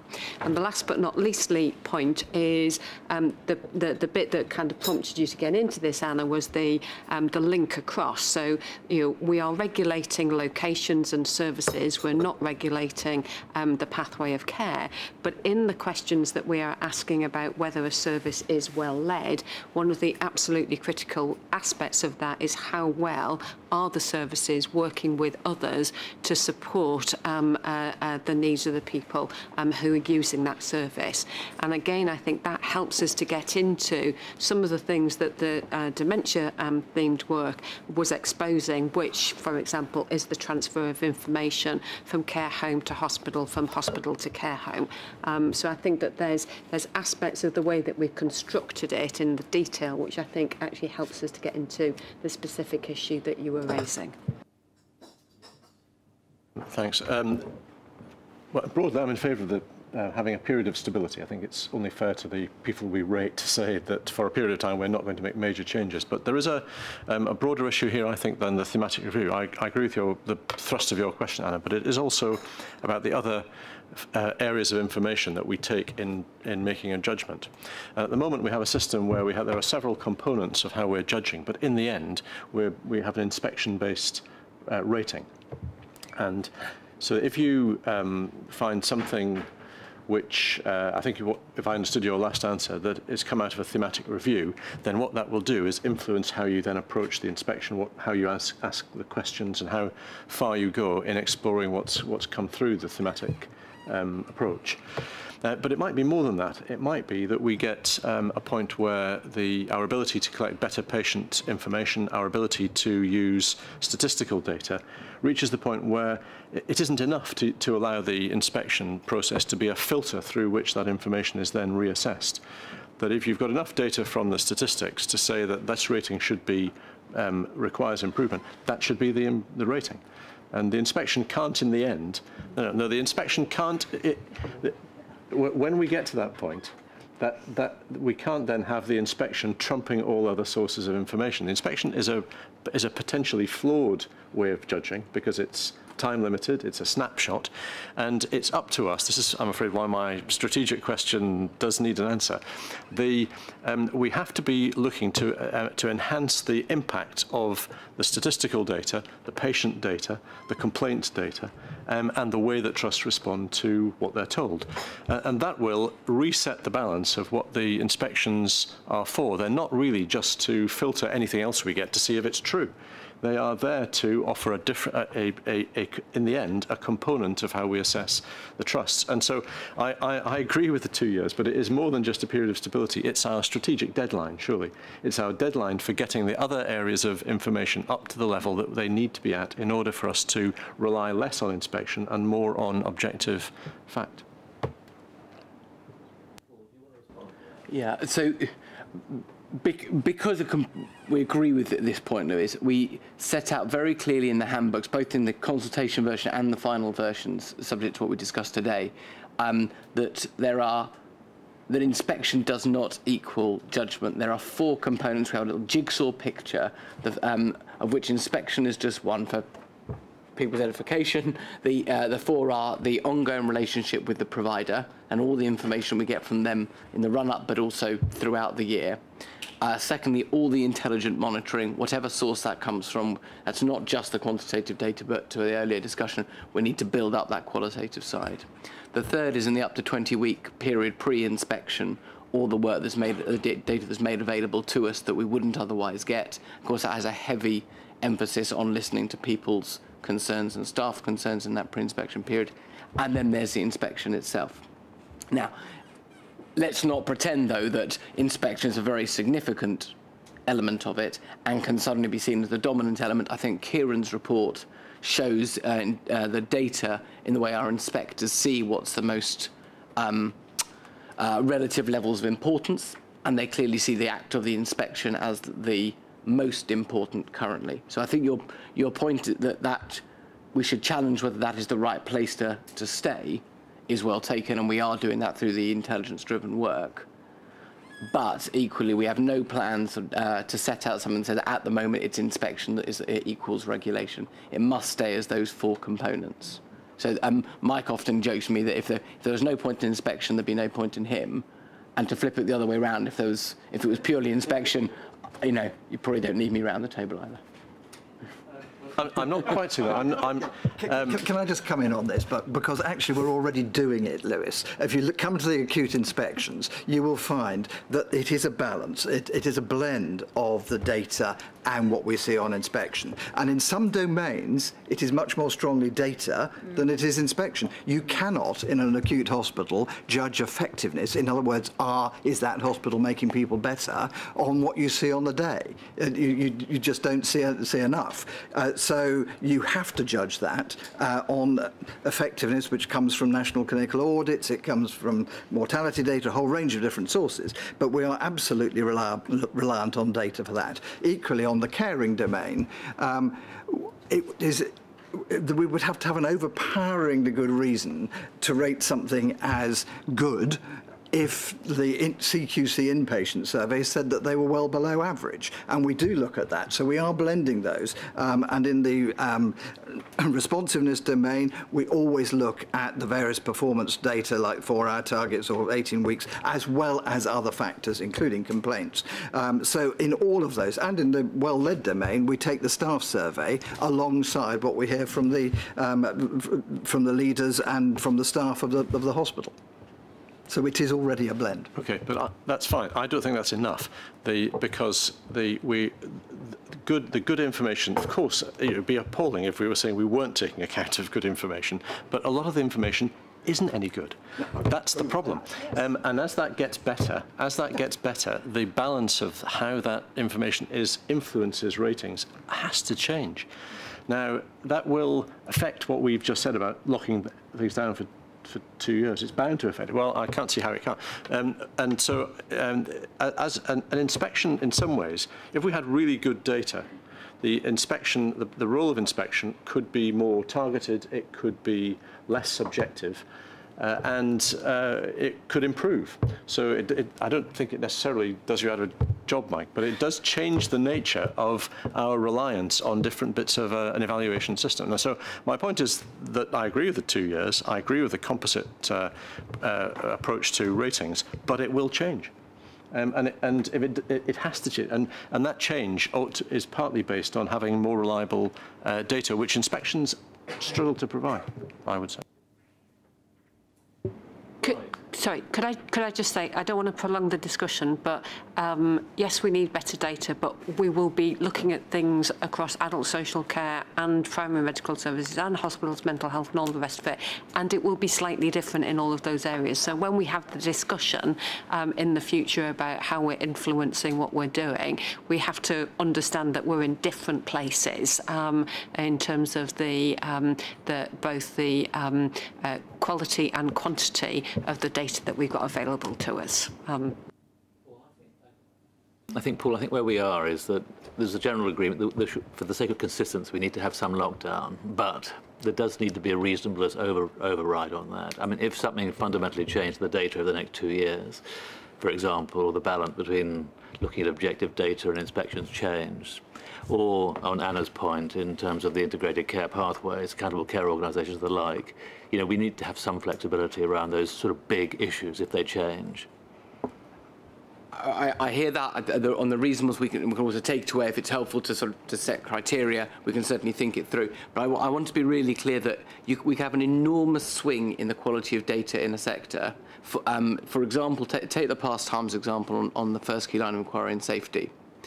Each of those key lines of inquiry is always informed by the 4 elements. So if we suddenly had the absolutely categoric best data we needed to judge safety in maternity, then that we wouldn't need to change the key line of inquiry at all. The prompts might need to change, the data sources might need to change, and all of those would say will change continuously. But the underlying key line of inquiry doesn't need to change because we're looking at past harm. Okay. Can I just say, Lewis, I would hate you to think I was being dismissive of your point, because I think it is a hugely important one. And we definitely need to keep coming back to it, actually, this balance between objective data, good data, and inspection. I mean, it is extremely important. So, I mean, keep banging away at it, I think, is the message, because it is very important. Michael. Yeah, apologies if I was out of the room when this was discussed, but it does link to Lewis's point, which I completely agree with. I am not entirely sure about the idea, and I'm not sure whether you got to this or about to get to this, of ditching the characteristics of good against each of the key lines of inquiries, because I actually thought the characteristics of good was probably the strongest part of the key lines of inquiry. And I'm just looking for, as an example, at safety, which I think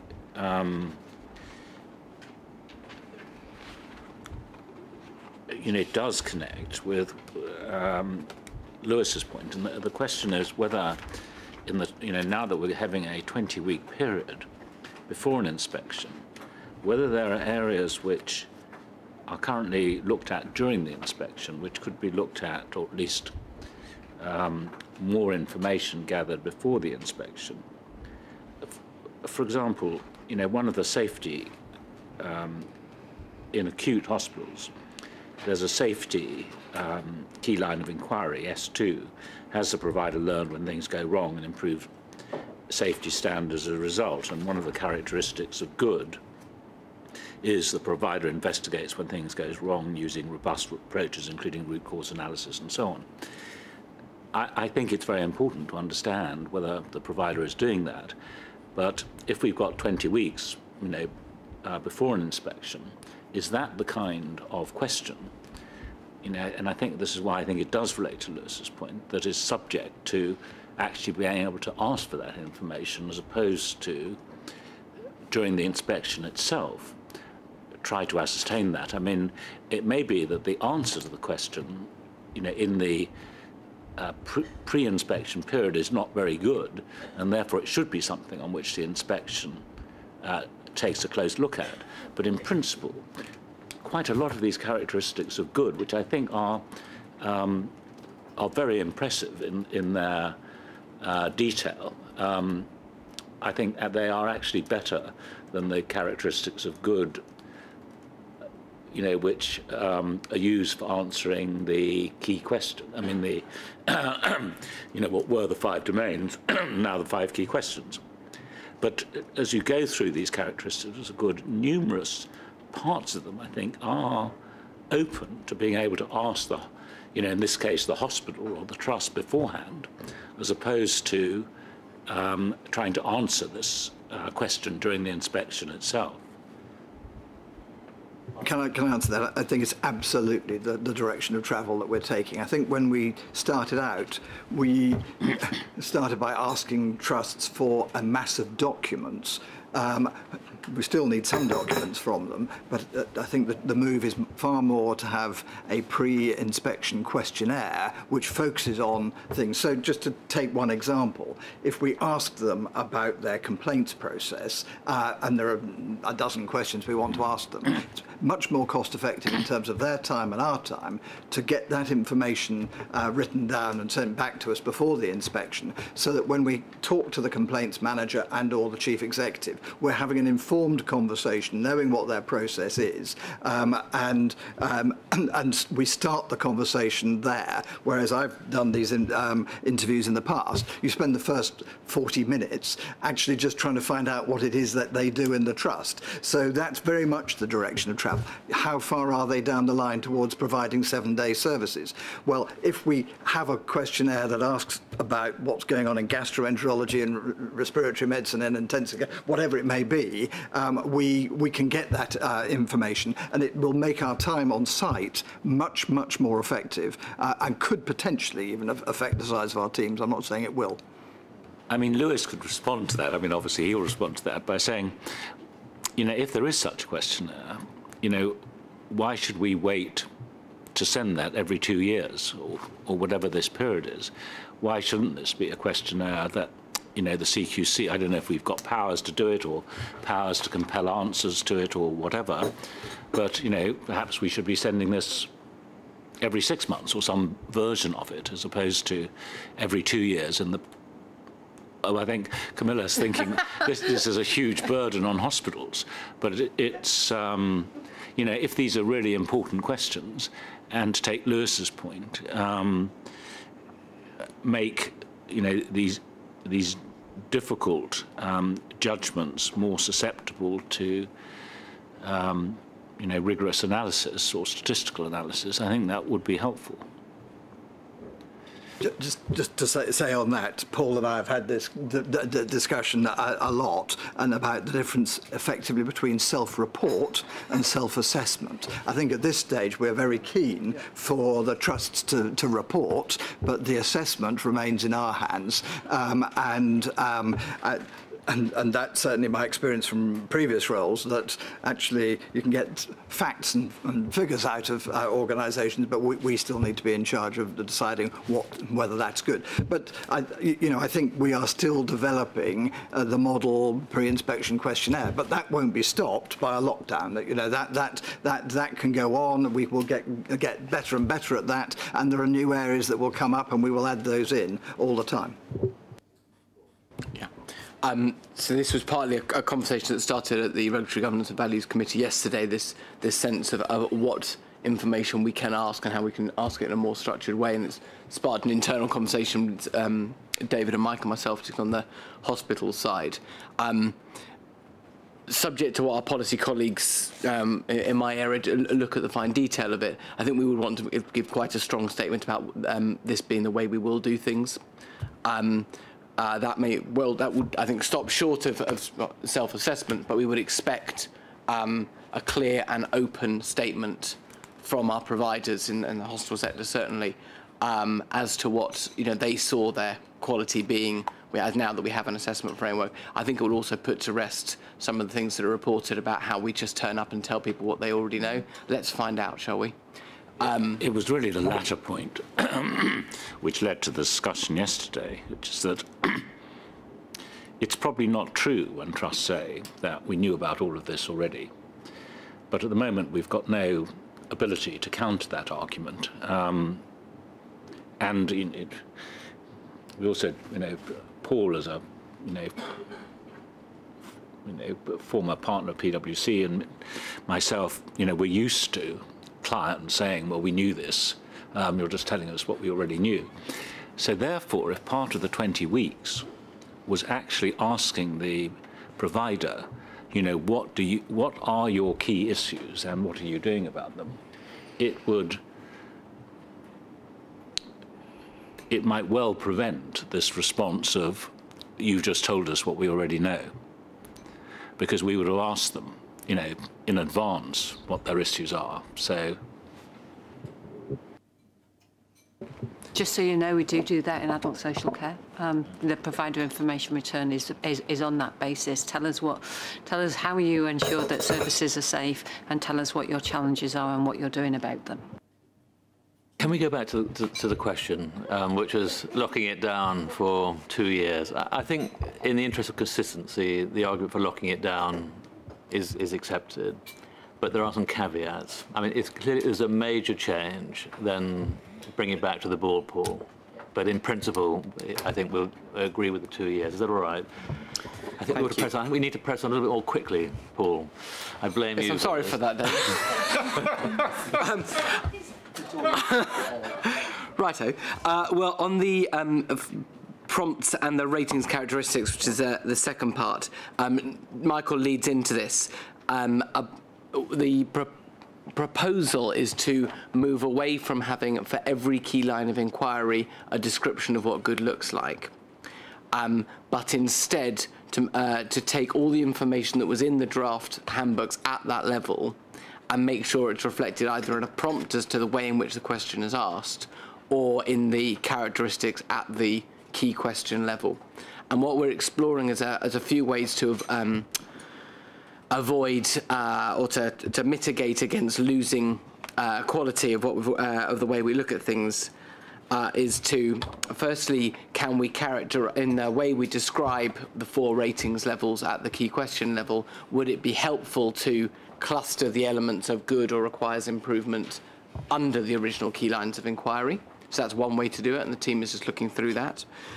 We have a series of proposals which are in the information section about getting better at the recording of how each key line of inquiry was closed and the evidence for that, and we will invest in systems to make sure that happens. That was a particular recommendation from the National Information Governance Committee, as you see in the later paper.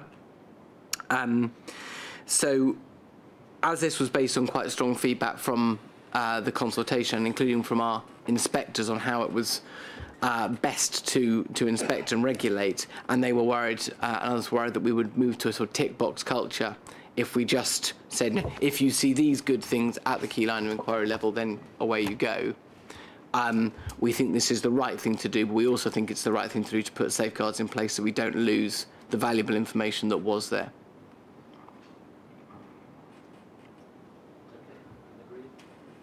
Okay. 2 additional key lines of inquiry that we would want to include. That's one on consent and bringing consent key line of inquiry in the Mental Capacity Act inquiry into a single CLOE.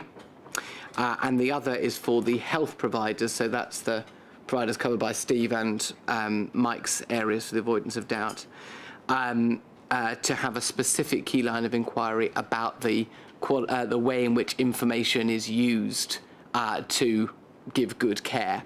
And by that I mean, at the moment in the draft reports, we have a number of prompts buried in different key lines of inquiry that look at different levels of information and information governance. But again, as the National Information Governance Committee advised us, and I think internal discussions as well, we weren't putting due emphasis on, if you are a doctor with a looking or treating an individual patient, do you have the information you need to make the right diagnosis, care plan and treatment? Do you have the scans, the path tests, the case history and so forth? And we wanted to elevate that to a key line of inquiry and then record the evidence as to whether or not that line of inquiry was closed, whether the provider was doing the right job on that. So those are the two key lines of inquiry we would want to add. A very quick question. You know the consent one, it says consent and the Mental Capacity Act.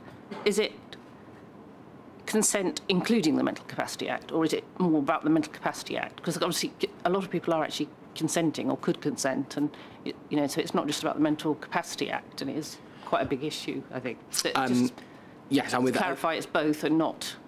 It is absolutely both. So under the prompts or underneath that key line of inquiry, it looks at the issue of consent, but it also looks at the issues related to the Mental Capacity Act.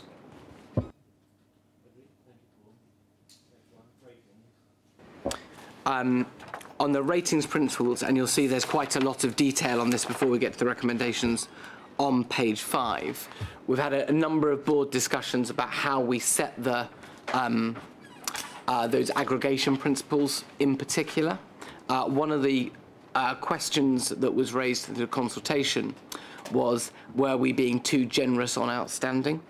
So the principle we had set was that across each of the 5 core questions, a provider would have to be outstanding on 2 of those for its overall level of outstanding, level to be outstanding. That was applying at the level of the overall provider, which is the level in adult social care that we go to. We just have the 5 core questions and the overall rating. But for primary medical services and in the hospital sector, we also break down that ratings grid into either core services or population groups. And so that principle was applying at, for example, maternity. So we had challenge on whether that was just not setting the bar high enough. We've looked at that in quite some detail and debated that quite a lot. We think the arguments are stronger for maintaining it at 2, with the main reasons for that being, firstly, so when we look at the data from the different sectors, we would have very few at the level of 1% of providers coming out at outstanding, and there's more information on that in the annex and the appendix, and we don't think that's consistent with demonstrating that outstanding is credible. And secondly, we would like the opportunity as time progresses to, after the lockdown period ends, to raise the bar. And one way we can raise the bar is at that stage to look at going to 3 outstandings. But we do think that at this stage, 2 outstandings is the appropriate principle. And I'll pause on that one because I know it's important to people.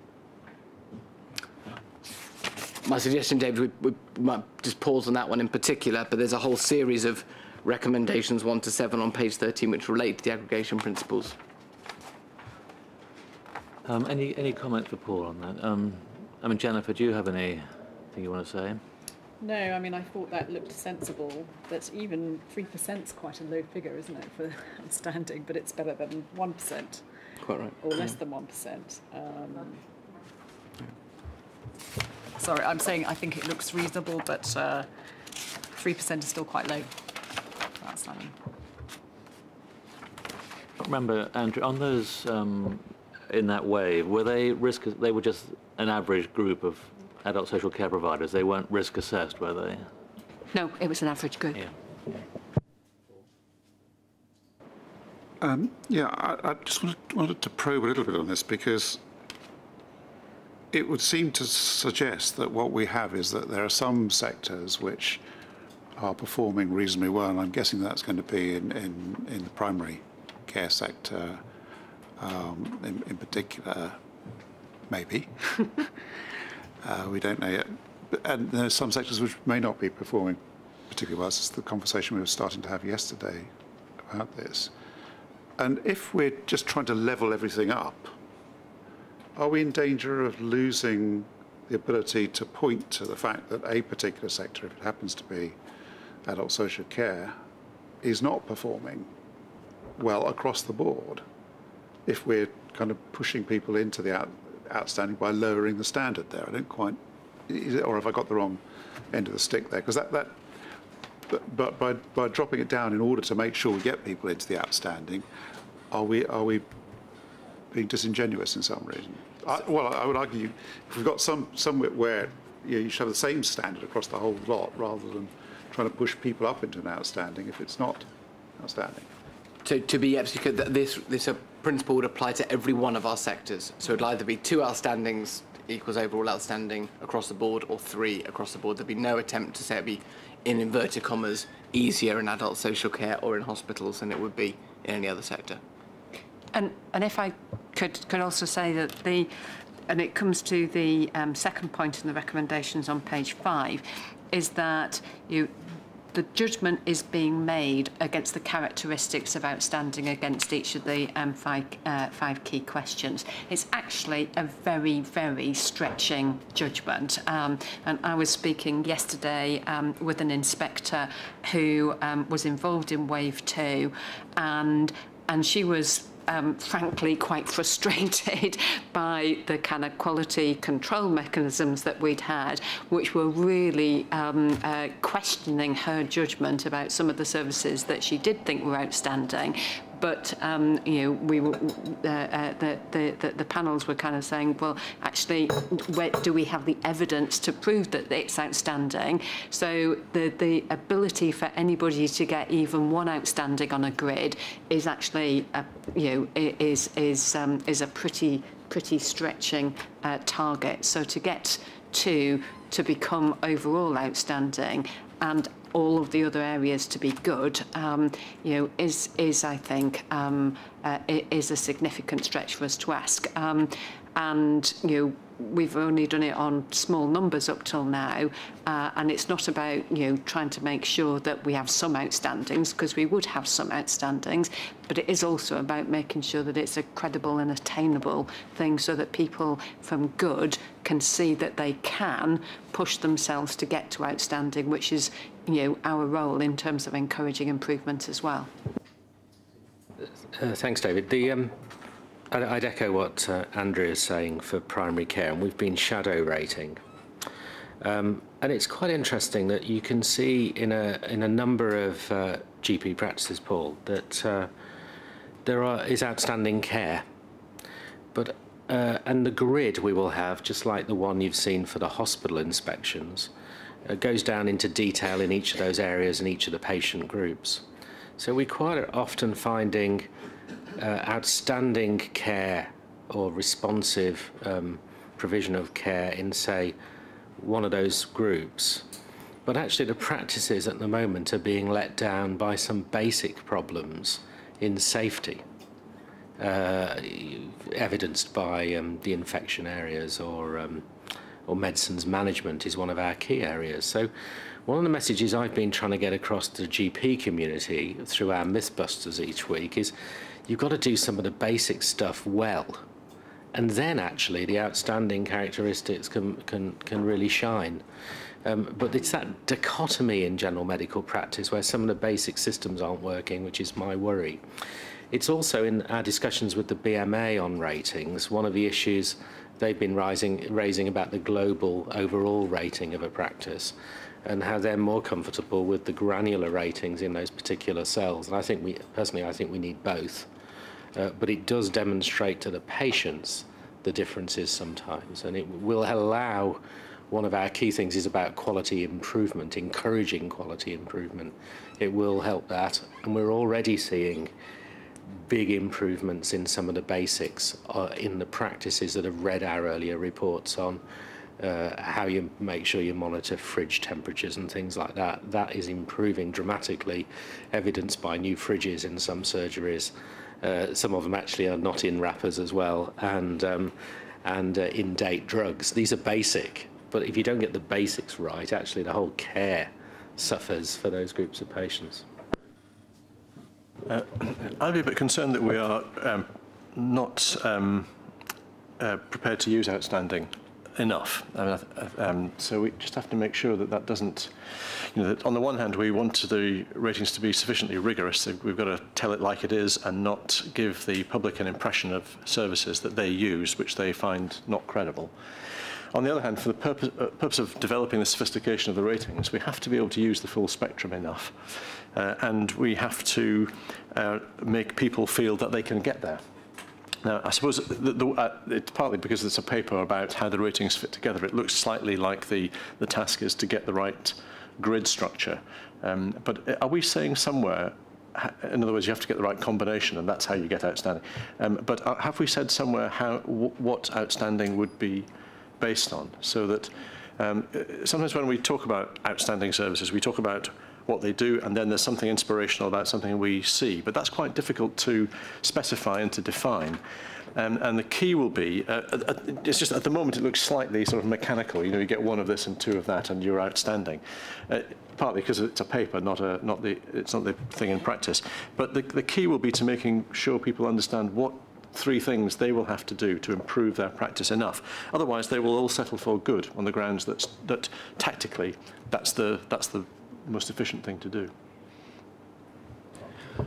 So yes, we do. We set out what the characteristics of outstanding are for each of the 5 key questions, and it is things like the level of innovation, and taking in leadership, particularly the way in which the culture and safety isn't just something that's done because it has to be done, but it really lies at the heart of the way the practice is performed.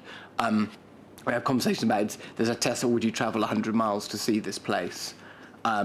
Which is a way of conceptualizing it, but the whole point of having each of the 4 ratings levels set out at the level of the key question is precisely to show people what it would require to be outstanding. And we use those descriptors a lot at the quality assurance group, so that if we're having a debate about is this good or is it outstanding, usually it's a member of Paul's team who's on the quality assurance group will have those rating descriptors, and we will ask them, just remind us exactly what the wording is. Does that fit that characteristic? While we're on the inspections, it is this business of reminding teams that even to be good, you can have some areas that require improvement, and reminding people about that and saying, actually, would you be happy to be treated here? And that's a pretty good metric for good. But outstanding is something beyond that. Is there something that others could learn from this place? Is there something that this can demonstrate? When we compile all our outstandings, which we can and will do in due course, when we've got a few more of them, then, you know, it's got to mean something to people in the outside world. Yes, my goodness, that's something that we're not doing. And having... we've got some examples that are coming through where you know, when people have read the reports, they've said, my God, is that really happening? And so I think, you know, we will see more of this. But I think with the acute sector, do remember that our sample is skewed towards those that are less likely to be outstanding. No, I understand that. If you mind just a very quick comment, David, that's okay. I think it's good when we're giving people examples and using words which mean something, like innovation. At least that means that's a sort of partial meaning word. I don't think it's enough. To be honest, if you say, would you travel 100 miles to see it, what does that mean?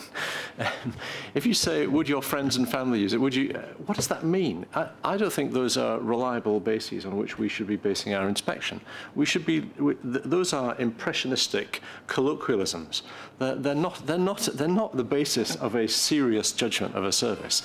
And I'm sorry to be a bit negative today, but we've got to move to something that's rigorous, properly defined, and asking people their impressions, whether they would travel 100 miles. Well, that might depend on whether there was a bus. You know, I mean, that honestly is a meaningless question in relation to the quality of healthcare. And we've got to get beyond that into something which carries objective fact. No, shall I be categorical? It doesn't say in the handbook, 50 miles good, 100 miles. That was for the purposes of exemplifying the point. The whole friends and family test is based on this. Okay, that. All right. Well, we're definitely not designing the friends and family test here. But there are rigorous standards, if you like, set out for what outstanding is at the level of each key line of each key question.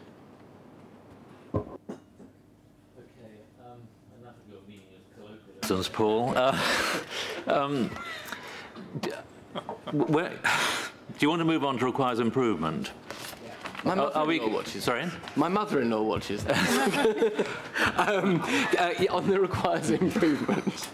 The point I just wanted to draw out there was that we've long had the principle which we want to hold to, that 2 requires improvements in a key question would limit the overall rating to requires improvement. But as we always have to, once we take those principles, we then have to say, well, how does that play out if it isn't for whatever, we're not judging across the key questions, but we're judging across the core services or population groups. So what would it mean if you weren't looking at 2 from 5, but you're looking at 2 from 8 or 2 from 4?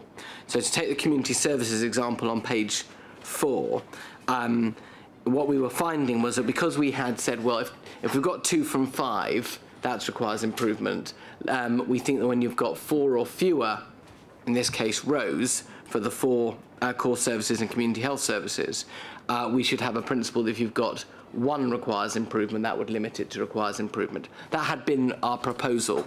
But when we look at that particular grid, I think it highlights the problem that just 2 requires improvements at the cell level end up therefore driving an overall effective and an overall responsive requires of improvement, and though that then gives you the 2 from 5 and means the overall, if you like, is requires improvement. And that just does not feel right.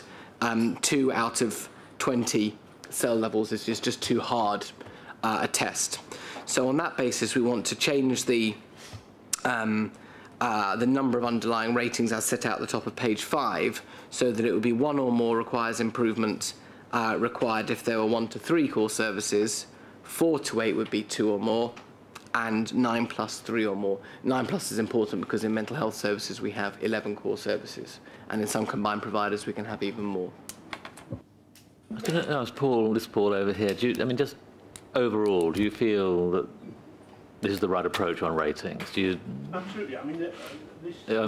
Your thing, sorry. This is there's an echo to a previous career about 30 years ago, which is actually how you used to give degrees, how you do give degrees.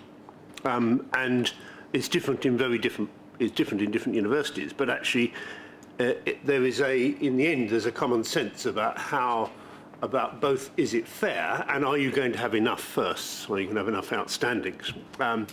And all of these are exactly the way in which degrees are given, in that you're working out how many papers you've got, how many you can do, and coming to something which actually, if you're outside of it, thinks this is questionable, but actually inside of it, and applying the judgments, these are the sorts of characteristics about the way in which everybody in this country does or does not get a degree. Good. Can we accept these recommendations? No. So this is a different point. I do apologise, but it's really about the outstanding. And it is a very important thing that we talked about at previous meetings, and that is the place of care for people with dementia and learning disability. And just to briefly remind you of the history, I was very keen that that you, as an acute trust, so this is not a mental health, as an acute trust, you could not get an outstanding rating unless you could demonstrate that you had provided satisfactory, that means equivalent care, for people who are at the sort of bottom of the pyramid in the health and social care system. So people with learning disability, people with dementia. So you'd have to be able to show how you made sure their access to acute physical health care was as good as for other people. And I think at a previous discussion, we, slightly to my disappointment, decided that would not be in the system. But it was a question of that kind was then included in the handbook consultation. Now, it doesn't appear.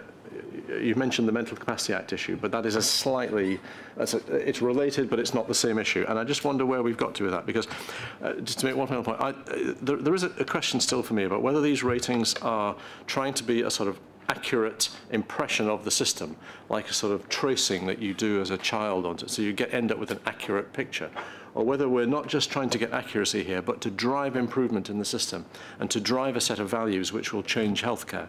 And that's the kind of question, it seems to me, about people with dementia, people with learning disability, that drive improvement and make an acute trust think, well, yes, what we do may be good, it may even be outstanding, but actually here's an area which represents a set of values for the healthcare system which we are not very good on. And that would make something concrete of it. Now, you haven't mentioned it, but is it somewhere in the system that what happens on that point?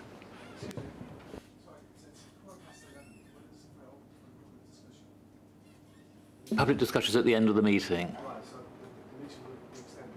Sorry? The meeting will be extended, yes?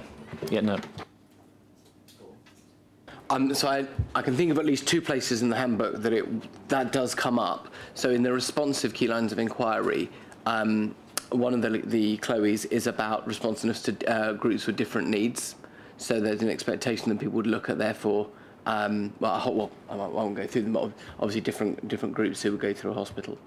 And the other part is that we say that in the course of our inspections, we may well look at, I think we do phrase it in terms of may well rather than categorically say we will, particular groups, those with learning disability, those with dementia, those with diabetes, those with mental health conditions. And I think that was in line with the board discussion. So we as you say, Louise, we don't go as far as to say this will categorically form part of the ratings judgment in terms of a key line of inquiry or above, but we do say we will take it into account.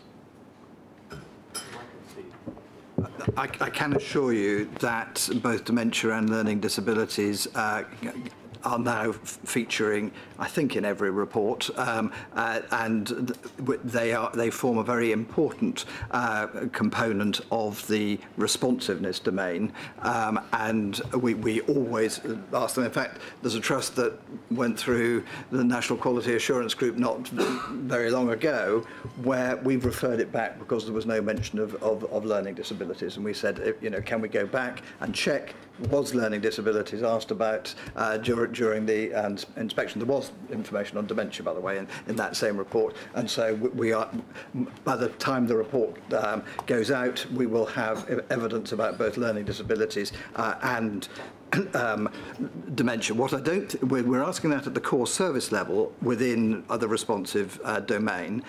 I don't think we are yet aggregating that to trust level well enough, but that is something, again, that is on our agenda to do, so that there would be a statement about overall dementia care and overall learning disabilities care in the responsiveness domain in the provider level report. So that is certainly what we are aiming for. Thanks. Just to add, one in primary, in general practice, as you know, Lewis, I've been an advocate with Sheila Hollins and others for years about people with learning disabilities, and as the marker for good care, and how these people who are equally as human as I am, how they get care in general practice, and have been at odds with people over the years in promoting that. And so what we've done for our vulnerable group section, which includes people with learning disabilities for that reason, we will in every practice ask them to demonstrate that they have a register of people with learning disabilities and also the care that they're providing. So there's a positive set of prompts. And also we've added dementia to the population group of people with mental health issues, so that it doesn't get lost in just the elderly care area, that we specifically focus on those two groups of people in primary care. As we start to move, as Andrea mentioned earlier on, to more joined up looking at care pathways and the care focused on the individual, we will also start to look at those sort of issues across between social care, hospital care and general practice.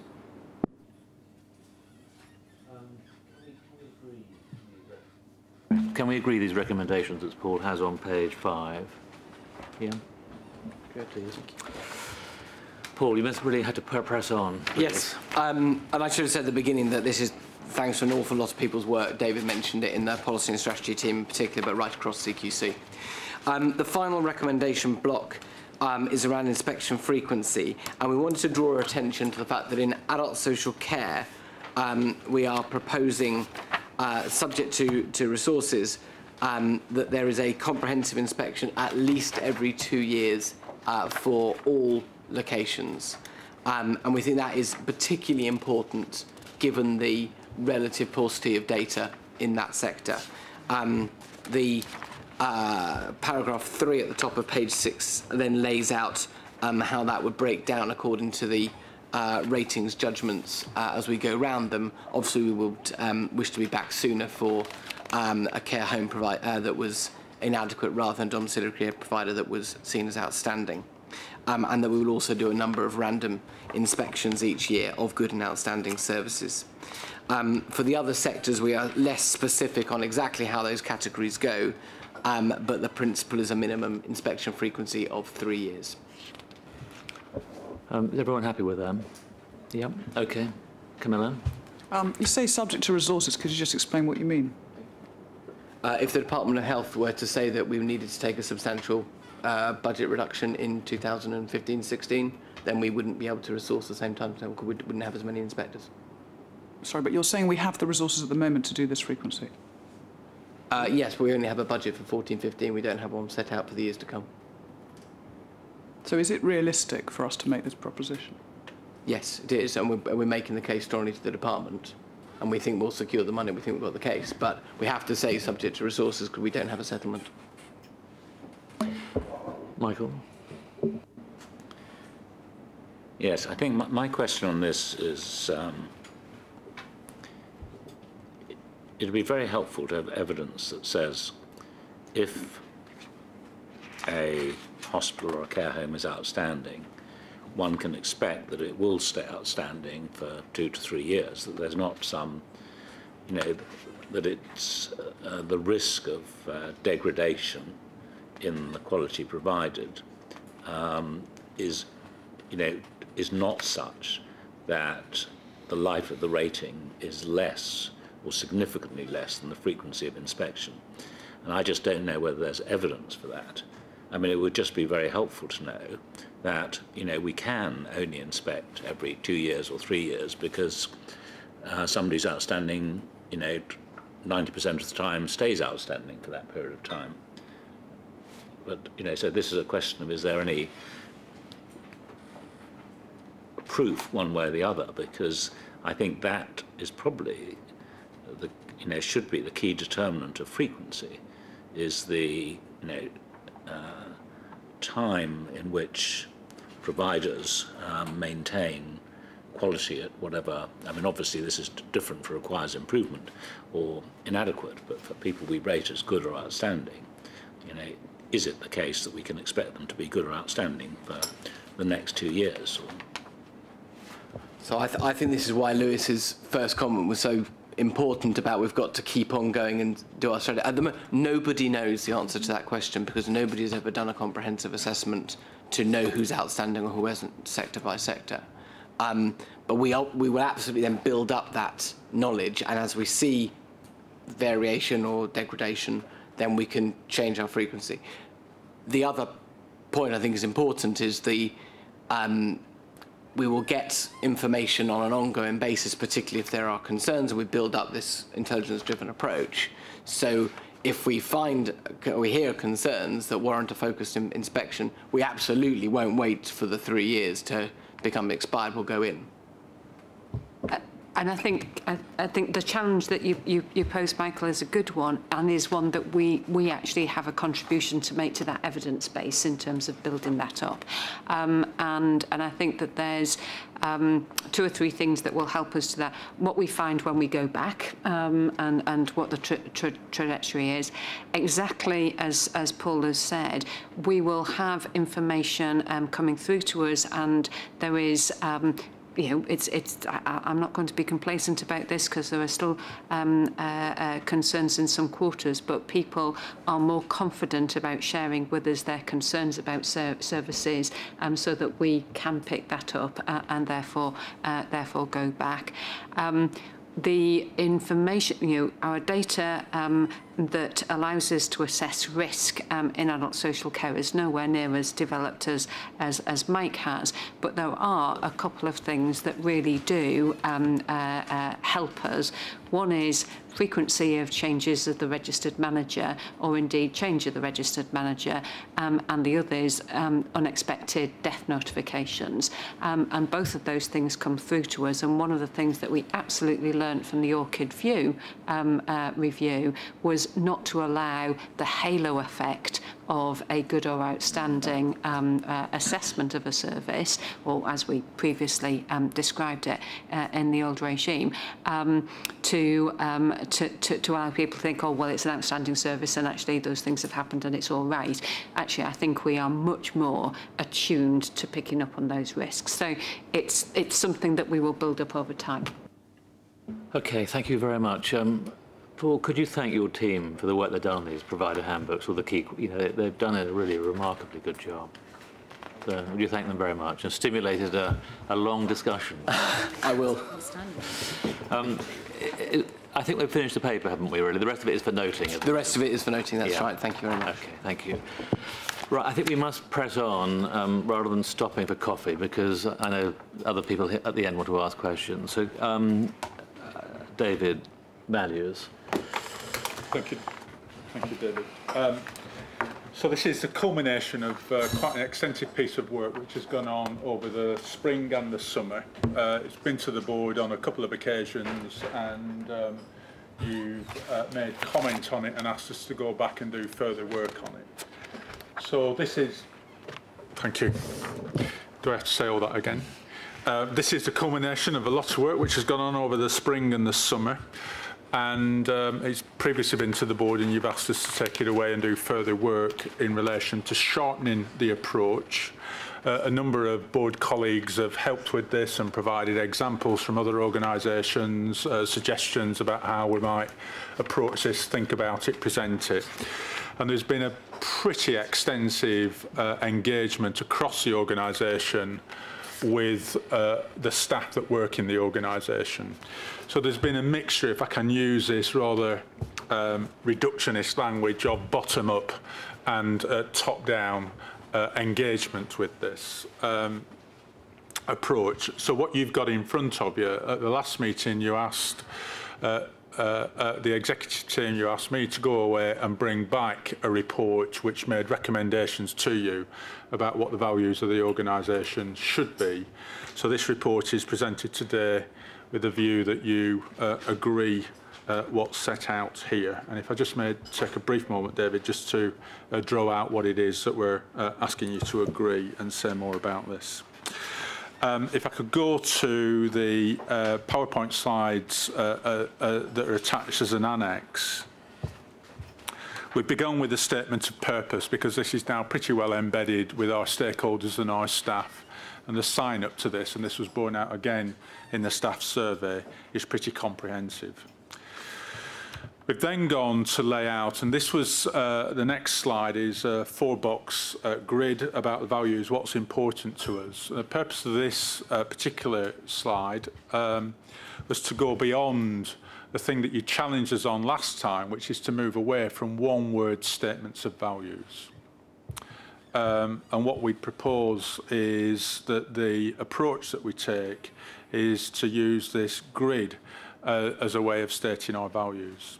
If I just take the excellence quadrant in the top left-hand corner, what we've tried to do there is define what we mean by excellence. We've attempted to look inside the organisation internally, what excellence means for the organisation, and externally, that this means excellence in the way that people receive services. At the end of that quadrant is our letters in red, which refers to a high-performing organisation. If we were to abbreviate that quadrant, it will be excellence hyphen a high-performing organisation. Caring hyphen to treat everyone with dignity and respect. If I can ask you to go over, not to the next slide, but the one after that, our values, where they came from. What we've attempted to do here, again, if we can just draw your eyes to the top left-hand corner of this slide, is we've taken the 30-odd words which continue to repeat through the consultations, through the conversations, and assemble them in a word cloud to actually link and demonstrate what is subsumed under the use of the word excellence, and then the words that follow in that narrative in the 4-box quadrant, what is important to us. So in a sense, if this was I did O-level maths, and when you did that, you got to submit your workings out as well as your answer. This is the working out as well as the answer, if you wish. These are the words that inform that. I don't know that we're proposing that we would use this publicly, but is used today to show where those four boxes come from on the previous slide. The other thing that we would propose to use, David and colleagues, is our values brought to life.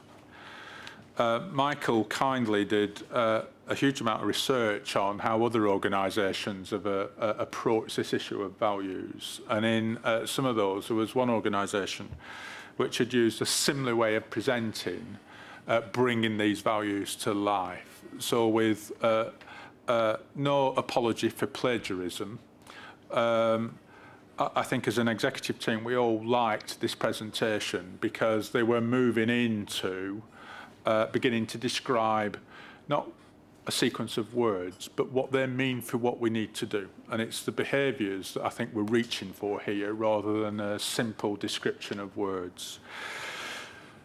So this is then presented on taking the value of excellence and high performance excellence for ourselves and others to make an I statement of, in my work for CQC, I, and then begin to describe what the behaviours are that we want to see. So the three key slides here, David and colleagues, is the statement of purpose, the slide our values, what is important to us, a 4-box grid, and then the values brought to life. These are the documents we'd propose that we use and begin to pass into the way we take them forward. The cover report, I think, flags how we intend to use them in terms of our recruitment literature, some of our training and development courses, etc. Again, the slide, what next? If you're in agreement with what's proposed to you this morning, then these will be launched on the 1st of October. We'd have a theme for November being Values Month, and we'd then do packs to support the launch of this through our managers, providing staff with support materials and generally beginning to socialise these values into the organisation, into our literature, etc., etc. So that the next stage of how we embed them in the way that we operate becomes clear. I think the report has slightly more detail on what the next steps are and how we will measure success as part of this, and then begin to embed this in the staff survey that we touched on earlier. So in subsequent staff surveys, we are testing how these are taken forward. I know that since these papers went out, some colleagues have made suggestions around this. Certainly, Robert Francis has sent some comments in, and one of his reflections is whether the word independence features sufficiently well. So I think there's just a last bit of finessing to do with these to make sure that these are aligned with the previous publications and the approach that we're taking. So they're presented in that spirit, David. This is an extensive piece of work. They're presented to ask you for agreement with the notion that as we just take these to finalisation, we may polish the odd phrase to make sure that they're fully aligned with what we want to take forward. But I hope that gives you a sense of why it's here, the journey it's been on, and what we're asking you to agree. Okay. Thanks, David, and for talking around it. I mean, I think this is really, really good. I think it's fab.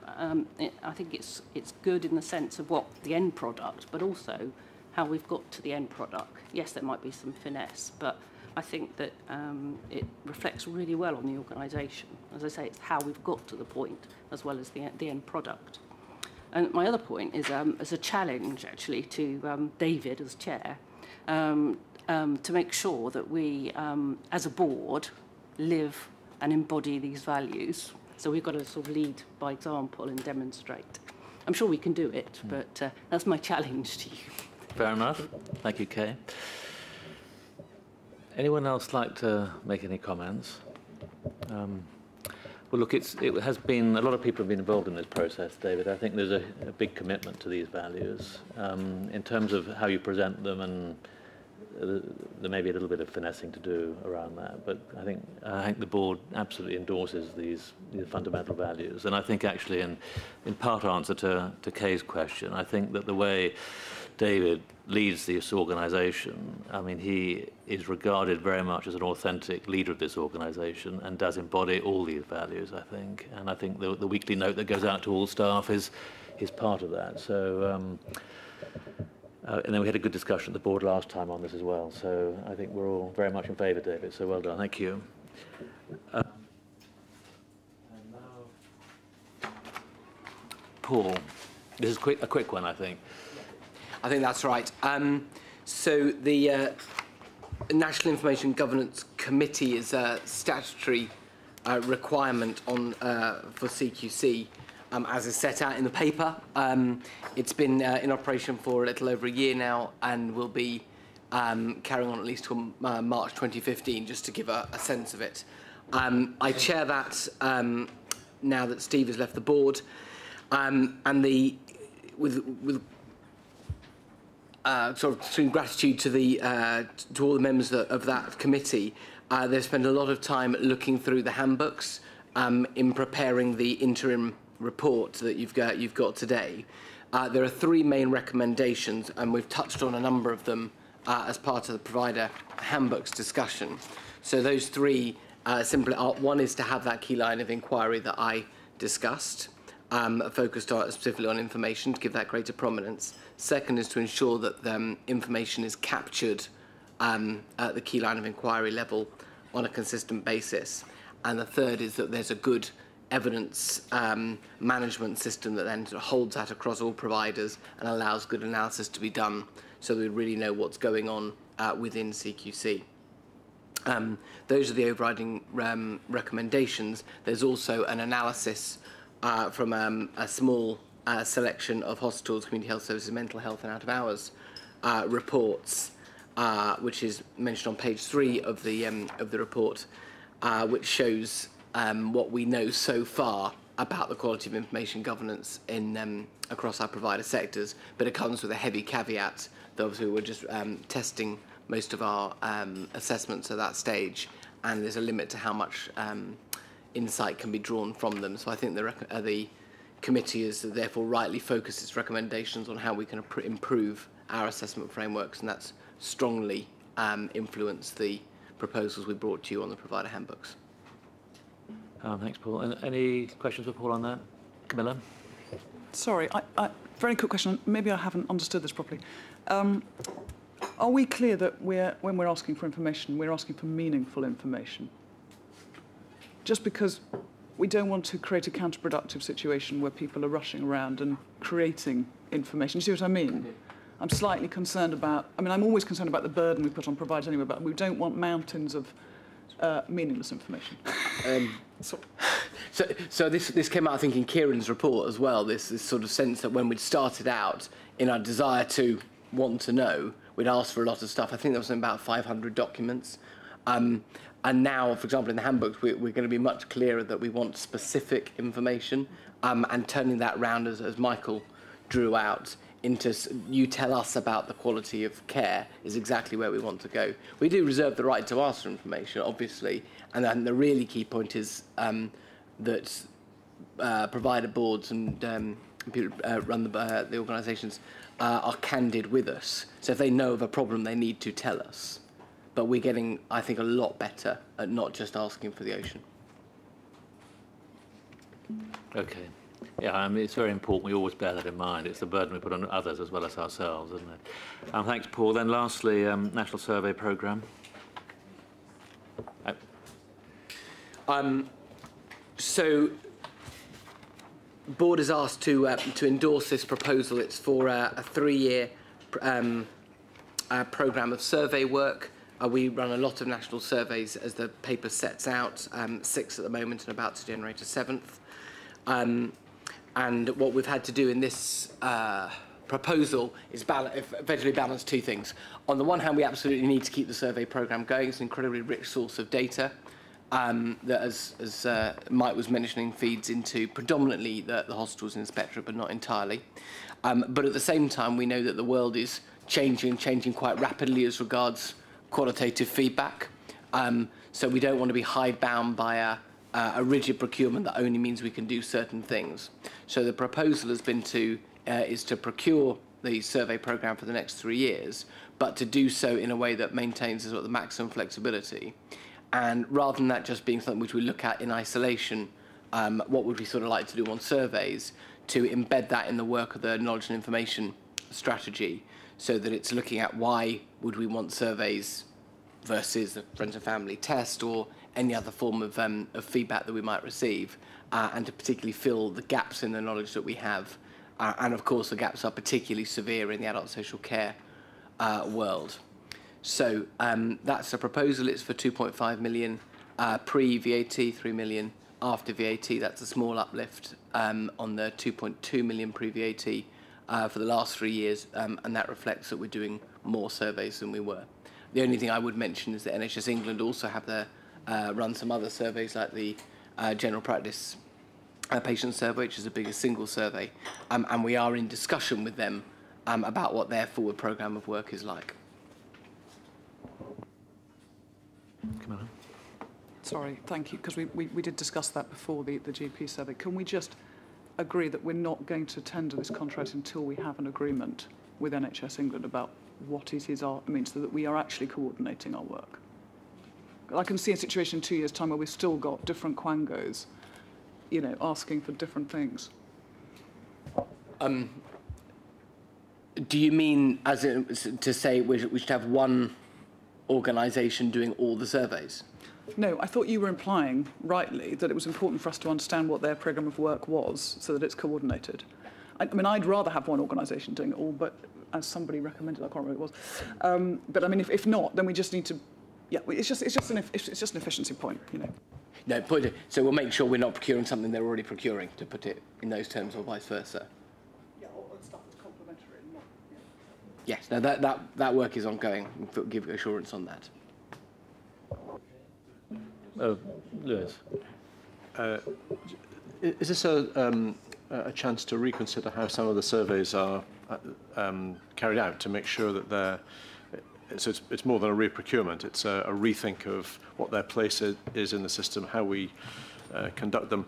The ones I know best are the ones in mental health, and they're not bad, but sometimes the questions have seemed a little sort of crude, and the way that the answers have been dealt with have also seemed open to challenge. The way that people answering questions in different ways then have their answers lumped together so that they become the same way, and that really is an insensitive way of going about it. I mean, if you're going to do that, then don't offer people options which you then just combine. Yeah, really important that we do it in that way. I mean, the one big question is 3 years actually a valid cycle time, because things can be so out of date by year 3. So we'll be looking at the frequency. We'll also be looking at the questions. Obviously, we want to have some consistency over years, and we will need to go through the costs implications of changing frequency. But just very quickly, I think frequency is a very important point, but it is also about methods. The role of online methods, what steps are taken to reach people who don't otherwise take part in surveys, that kind of thing. And then the sensitivity to change. I mean, that's one of the things people say about the surveys is you do them every 2 years or whatever it is, and they just show the same thing again. Now, you could say that's because the system isn't responding very well, but it may be that the questionnaires are not very sensitive to what people actually think. So it's just a question about rethinking what in a more comprehensive way. I completely go along with that, Lewis, and certainly I know it's my area that at the moment is the main beneficiary of these surveys, whether it's the community mental health survey or whether it's the ones that apply to the acute sector. But I think this point about the frequency is a very important one, because frankly, if an A&E survey was done in 2011, it really isn't germane to our inspections now. So I think looking at what is the interval that we can still reliably say that should inform our judgment is an important one. Whereas the maternity survey, which has been only published a few months back, it clearly is informing our judgments on maternity as a core service. So I think it's about how we do it, but how often we do it that matters. All right, Paul. Yes. Okay, thank you very much. Questions from the floor? Yeah, David. David Hogarth. I went down to Penzance for my holiday, and I started reading the guidance, this enormous document, the guidance for providers on meeting the fundamental standards at Paddington. I was still reading when I crossed the Tamar Bridge. And I must say, I felt a sort of sense of, well, I thank God I wasn't a provider myself. I thought of the despair at looking at all these things that providers could do.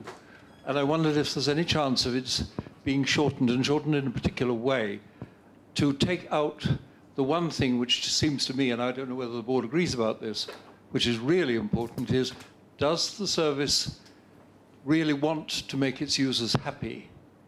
That seems to me to be the absolutely crucial thing, and that all the other things will, to some extent, fall in your lap, because if they want to make the things happy, then they will care about being safe, then they will care about being stimulating, then they will care about everything else, and you will be more friendly advisors than inspectors. So that was why one thought. I was also slightly influenced by having read this report, which I suspect Camilla will know well, the Roundtree report on excessive paperwork does it undermine the care for older people, came out in February. And they came out to the conclusion, yes, that it did, and that the CQC had quite a lot of responsibility for that. Are you going to do anything to reduce the amount of paperwork that providers have to do so they can get out and do the leading which you are inspecting for? I'd just finally like to say that about the provider handbooks, a small voice saying, do you really want so much consistency? Because the more inconsistency that you have, the more worried the providers will be, and the more effective your inspection will be, the better the quality will be at the end of it all. And I'd finally like to say I always feel slightly as a gate crasher coming to these meetings, although I've been coming for a year and a half. I feel that, you know, I'd like to thank you, and I think we would all like to thank you for welcoming us to the party and being quite friendly and smiling at us when we come. Thank you very much. Well, you're always welcome to come, as you know. Put on the length of the document. Do you just want to comment on that? Your document. Thank you. It's the board's. So. Very good. Just so people know, that's the draft out for consultation on the enforcement policy and the guidance about registration regulations. The consultation is live at the moment, David, so we need to hear back from what everybody says. What I would say is that at least some providers I'm hearing are saying, is this enough? Because they want to know what they want to do. So I'm sure we'll have a series of different views. And I take your point about making people happy, but because the guidance is specifically about the fundamental standards, the legal requirements, I think we do need to set out, and we're required to by law, the detail of what's in them and the implications for providers. In terms of the burdens, I think that the single biggest thing we can do is move more things online. When we have a programme of online services roll out, we know that helps, for example, our providers register and have a lower rejection rate. So I think that's one concrete example that we can do to reduce the burden on the sector.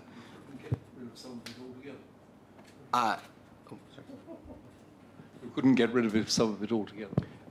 Do you mean which sectors we provide, we regulate? All these returns and paper, whether online or on paper, that's still a burden.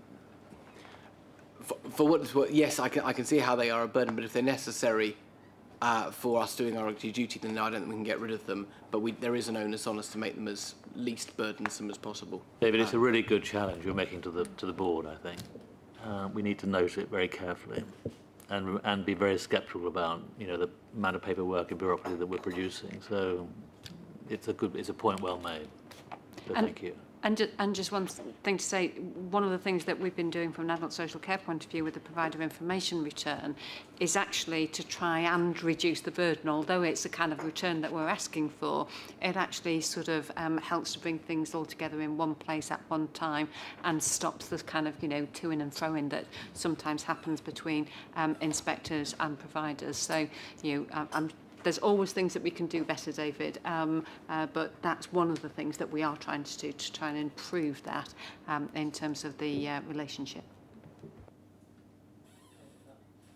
Another question? Yeah. Yeah, hi. My name is Noel Finn. I'm a whistleblower, I'm a carer, I'm also a service user in the NHS and the private sector. A question for Michael, please. In relation to the relationship between Her Majesty's Inspectorate of Prisons and also the CQC seems to be a huge gap. And also the services that are available within the detention centres and the prison services seem to be lacking in regards to care and quality. Could you assure me or assure the public that there's more being done for this? As Steve is actually responsible for this area, can I hand it to him? Thank you.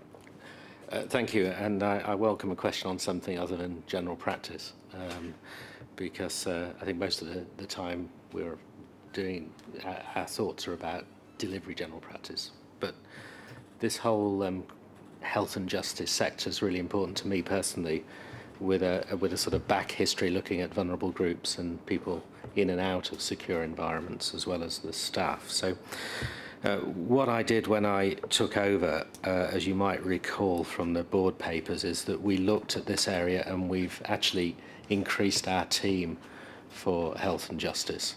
It's led by one of my deputies, Sue McMillan, and we've had a succession of meetings with Her Majesty's inspectorates of prisons, probation, etc., as well as Ofsted looking at some of the child safeguarding areas.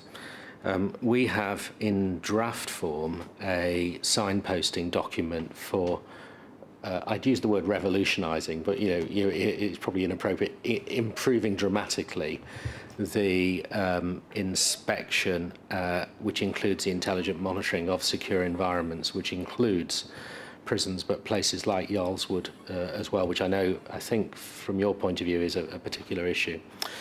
We have excellent relationships with HMI, prisons and probation. I met with them personally within the last 2 months, where we started scoping out for this signposting document new ways of jointly inspecting all of those secure environments. The thoughts at the moment include taking the mental health issues very seriously, as well as the general medical services provided in those institutions, and looking at how we're doing GP inspections and including, for example, GPs on all of those inspections and other relevant specialists, which includes working very closely with Mike's mental health team led by Paul Elliott.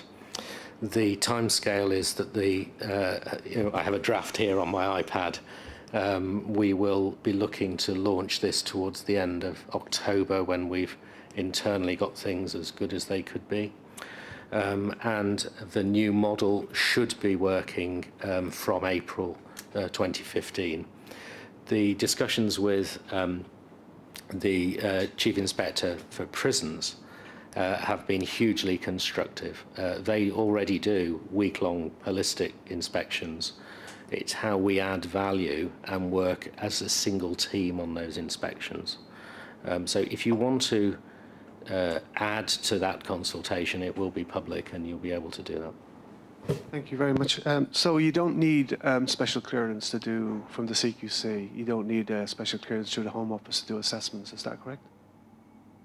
You mean inspections? We're working hands in glove with the CQC. I mean, I had a meeting, previous 2 meetings with 2 members from CQC, and one of the questions came out of that was that you need special clearance to go into detention centres. I just want some clarity on that. Do you need special clearance from the CQC to do an assessment in detention centres? So I'm aware that you met with Fergus, one of our team, and I met with 2 colleagues. Yeah, the feedback to me was a very helpful meeting. Our whole idea of this is working in partnership with our colleagues in the Inspectorate for Prisons and Secure Environments. Issues like that are things that need clarifying before we start in April. We don't rule anything in or out on it, and we are incredibly optimistic, but this is a genuine consultation and we need those issues raising. Okay, so you're going to be looking at regards to the special clearance issue from the Home Office. You're going to be looking at the issue with the Home Office asking for special clearance for CQC to go in and do assessments. Is that going to be covered in the discussion? This is an open consultation, and we're not taking anything in or taking anything out of it. And if that's raised by you or by the Home Office, then that's absolutely fine. But the meetings we've had so far have been hugely constructive, and the relationships are excellent. I would disagree. I think there's a slight detachment between the Home Office and the CQC in regards to ensuring quality of care within detention centres and prison services. And I know you're going to work on that, but we have got people in detention centres and prisons that are actually very vulnerable at this time that we speak, and they're subject to self-harming, suicidal ideation. So I understand there's a time frame to that, and I accept that, but it's something that needs to be taken on board in your discussions. Can I just ask one question? Okay, sorry, the final thing I'll say on that is that we are already in the middle of, or towards the end of, a model where we have a responsibility, and we're working with HMI prisons. We covered that in our last meeting. The relationships with the inspectorate are excellent. They, of course, have their own relationship issues, as we do with our Department of Health, they do with their Home Office colleagues. That's a statement of fact. I won't make any pejorative statement on how well or badly or challenging these are relationships. And what we want is a joint model from April. And the indications are so far we've got absolute complete cooperation and support, and it's enhancing what we're doing rather than anything else. I've just got three more, and I'll finish on that, okay? The next question is from Mike in relation to staff being filtered over from the NHS into CQC to provide extra support and experience and expertise in regards to assessments. Is there a concern that you're taking staff from a very, very vulnerable environment, the NHS, into the CQC to plug that hole when there'll be a leaking hole in the NHS with staffing? The point that you made earlier on about reinforcing your analysis and expertise in doing your assessments, your suggestion was the staff can be seconded over from the NHS. What I'm concerned about is there's already a leaking staffing issue in the NHS. If you're bringing them over to CQC, you're going to have further problems in the NHS. Shall I take that one? Thank you. I think we do have to remember the 1.3 million people working in the NHS. And as I said, we're looking in the first instance for perhaps 200 people. Now, I realise that we're looking for 200 very specific people. I do also believe that in the medium term, this is highly to the advantage of driving up quality in the NHS. I think if people, as a mid-career step, come to us for, let's say, 2 years, they will get the experience of how we assess quality and safety. They will see a large number of different hospitals and how they're doing it. I think that will be extremely valuable to them in going back in, if they want, for example, if they've been a ward sister and they're wanting to move up a managerial ladder, I believe that will be enormously beneficial. So, yes, in a very small sense, considering the numbers that are being recruited to the NHS overall, I think this is small. But we're not only looking for that group. David mentioned earlier on the prospect of us looking for people who want to work term time only. Now, that may be a group of people who have moved out of the NHS and who would like to come and work in an area where that term time work only is possible. So we might be not actually depleting the NHS at all, but getting people back into the workforce who are not currently working. The last question is regards to the Francis review. Just the Francis CQ review, just to make it clear, it's just a review. So there's not going to be any bite coming from that review. There'll be just a lot of talking, and the suggestion of a public inquiry has got a bit more bite to it in regards to ensuring about whistleblowing and safety within the health sector. And yes.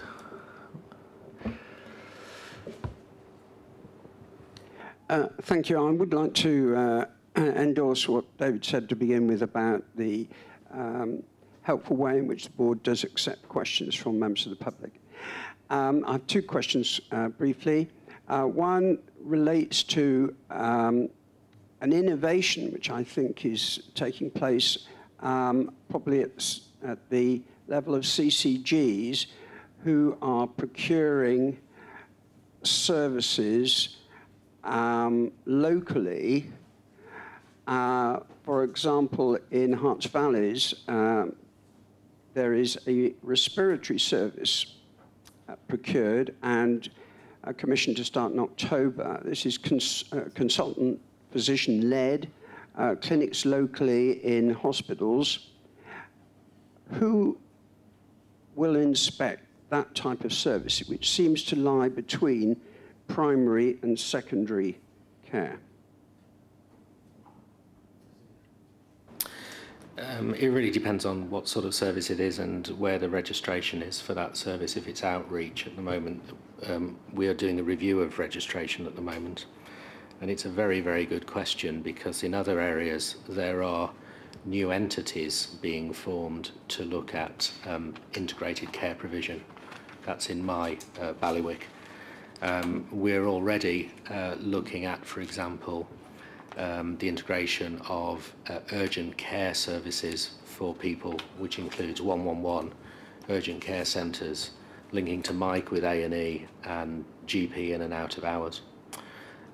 We're doing some work with Ofsted on children's services and safeguarding in that way, and we're about to appoint an advisor to look at elderly care services, some of which are provided actually from a residential point of view in care homes, and it then depends. Some GPs go and have beds in care homes, which some might call cottage hospitals in some areas, and sometimes it's the consultants coming out. And so I think one of the challenges from Lewis earlier on was around if we lock down the current model, what flexibility we have to develop that. And I think Anna raised it as well. That's exactly the work my team are doing. They're now in post and raring to go. Thank you. There may, in some cases, I think, be relatively little patient choice associated with these new styles of service.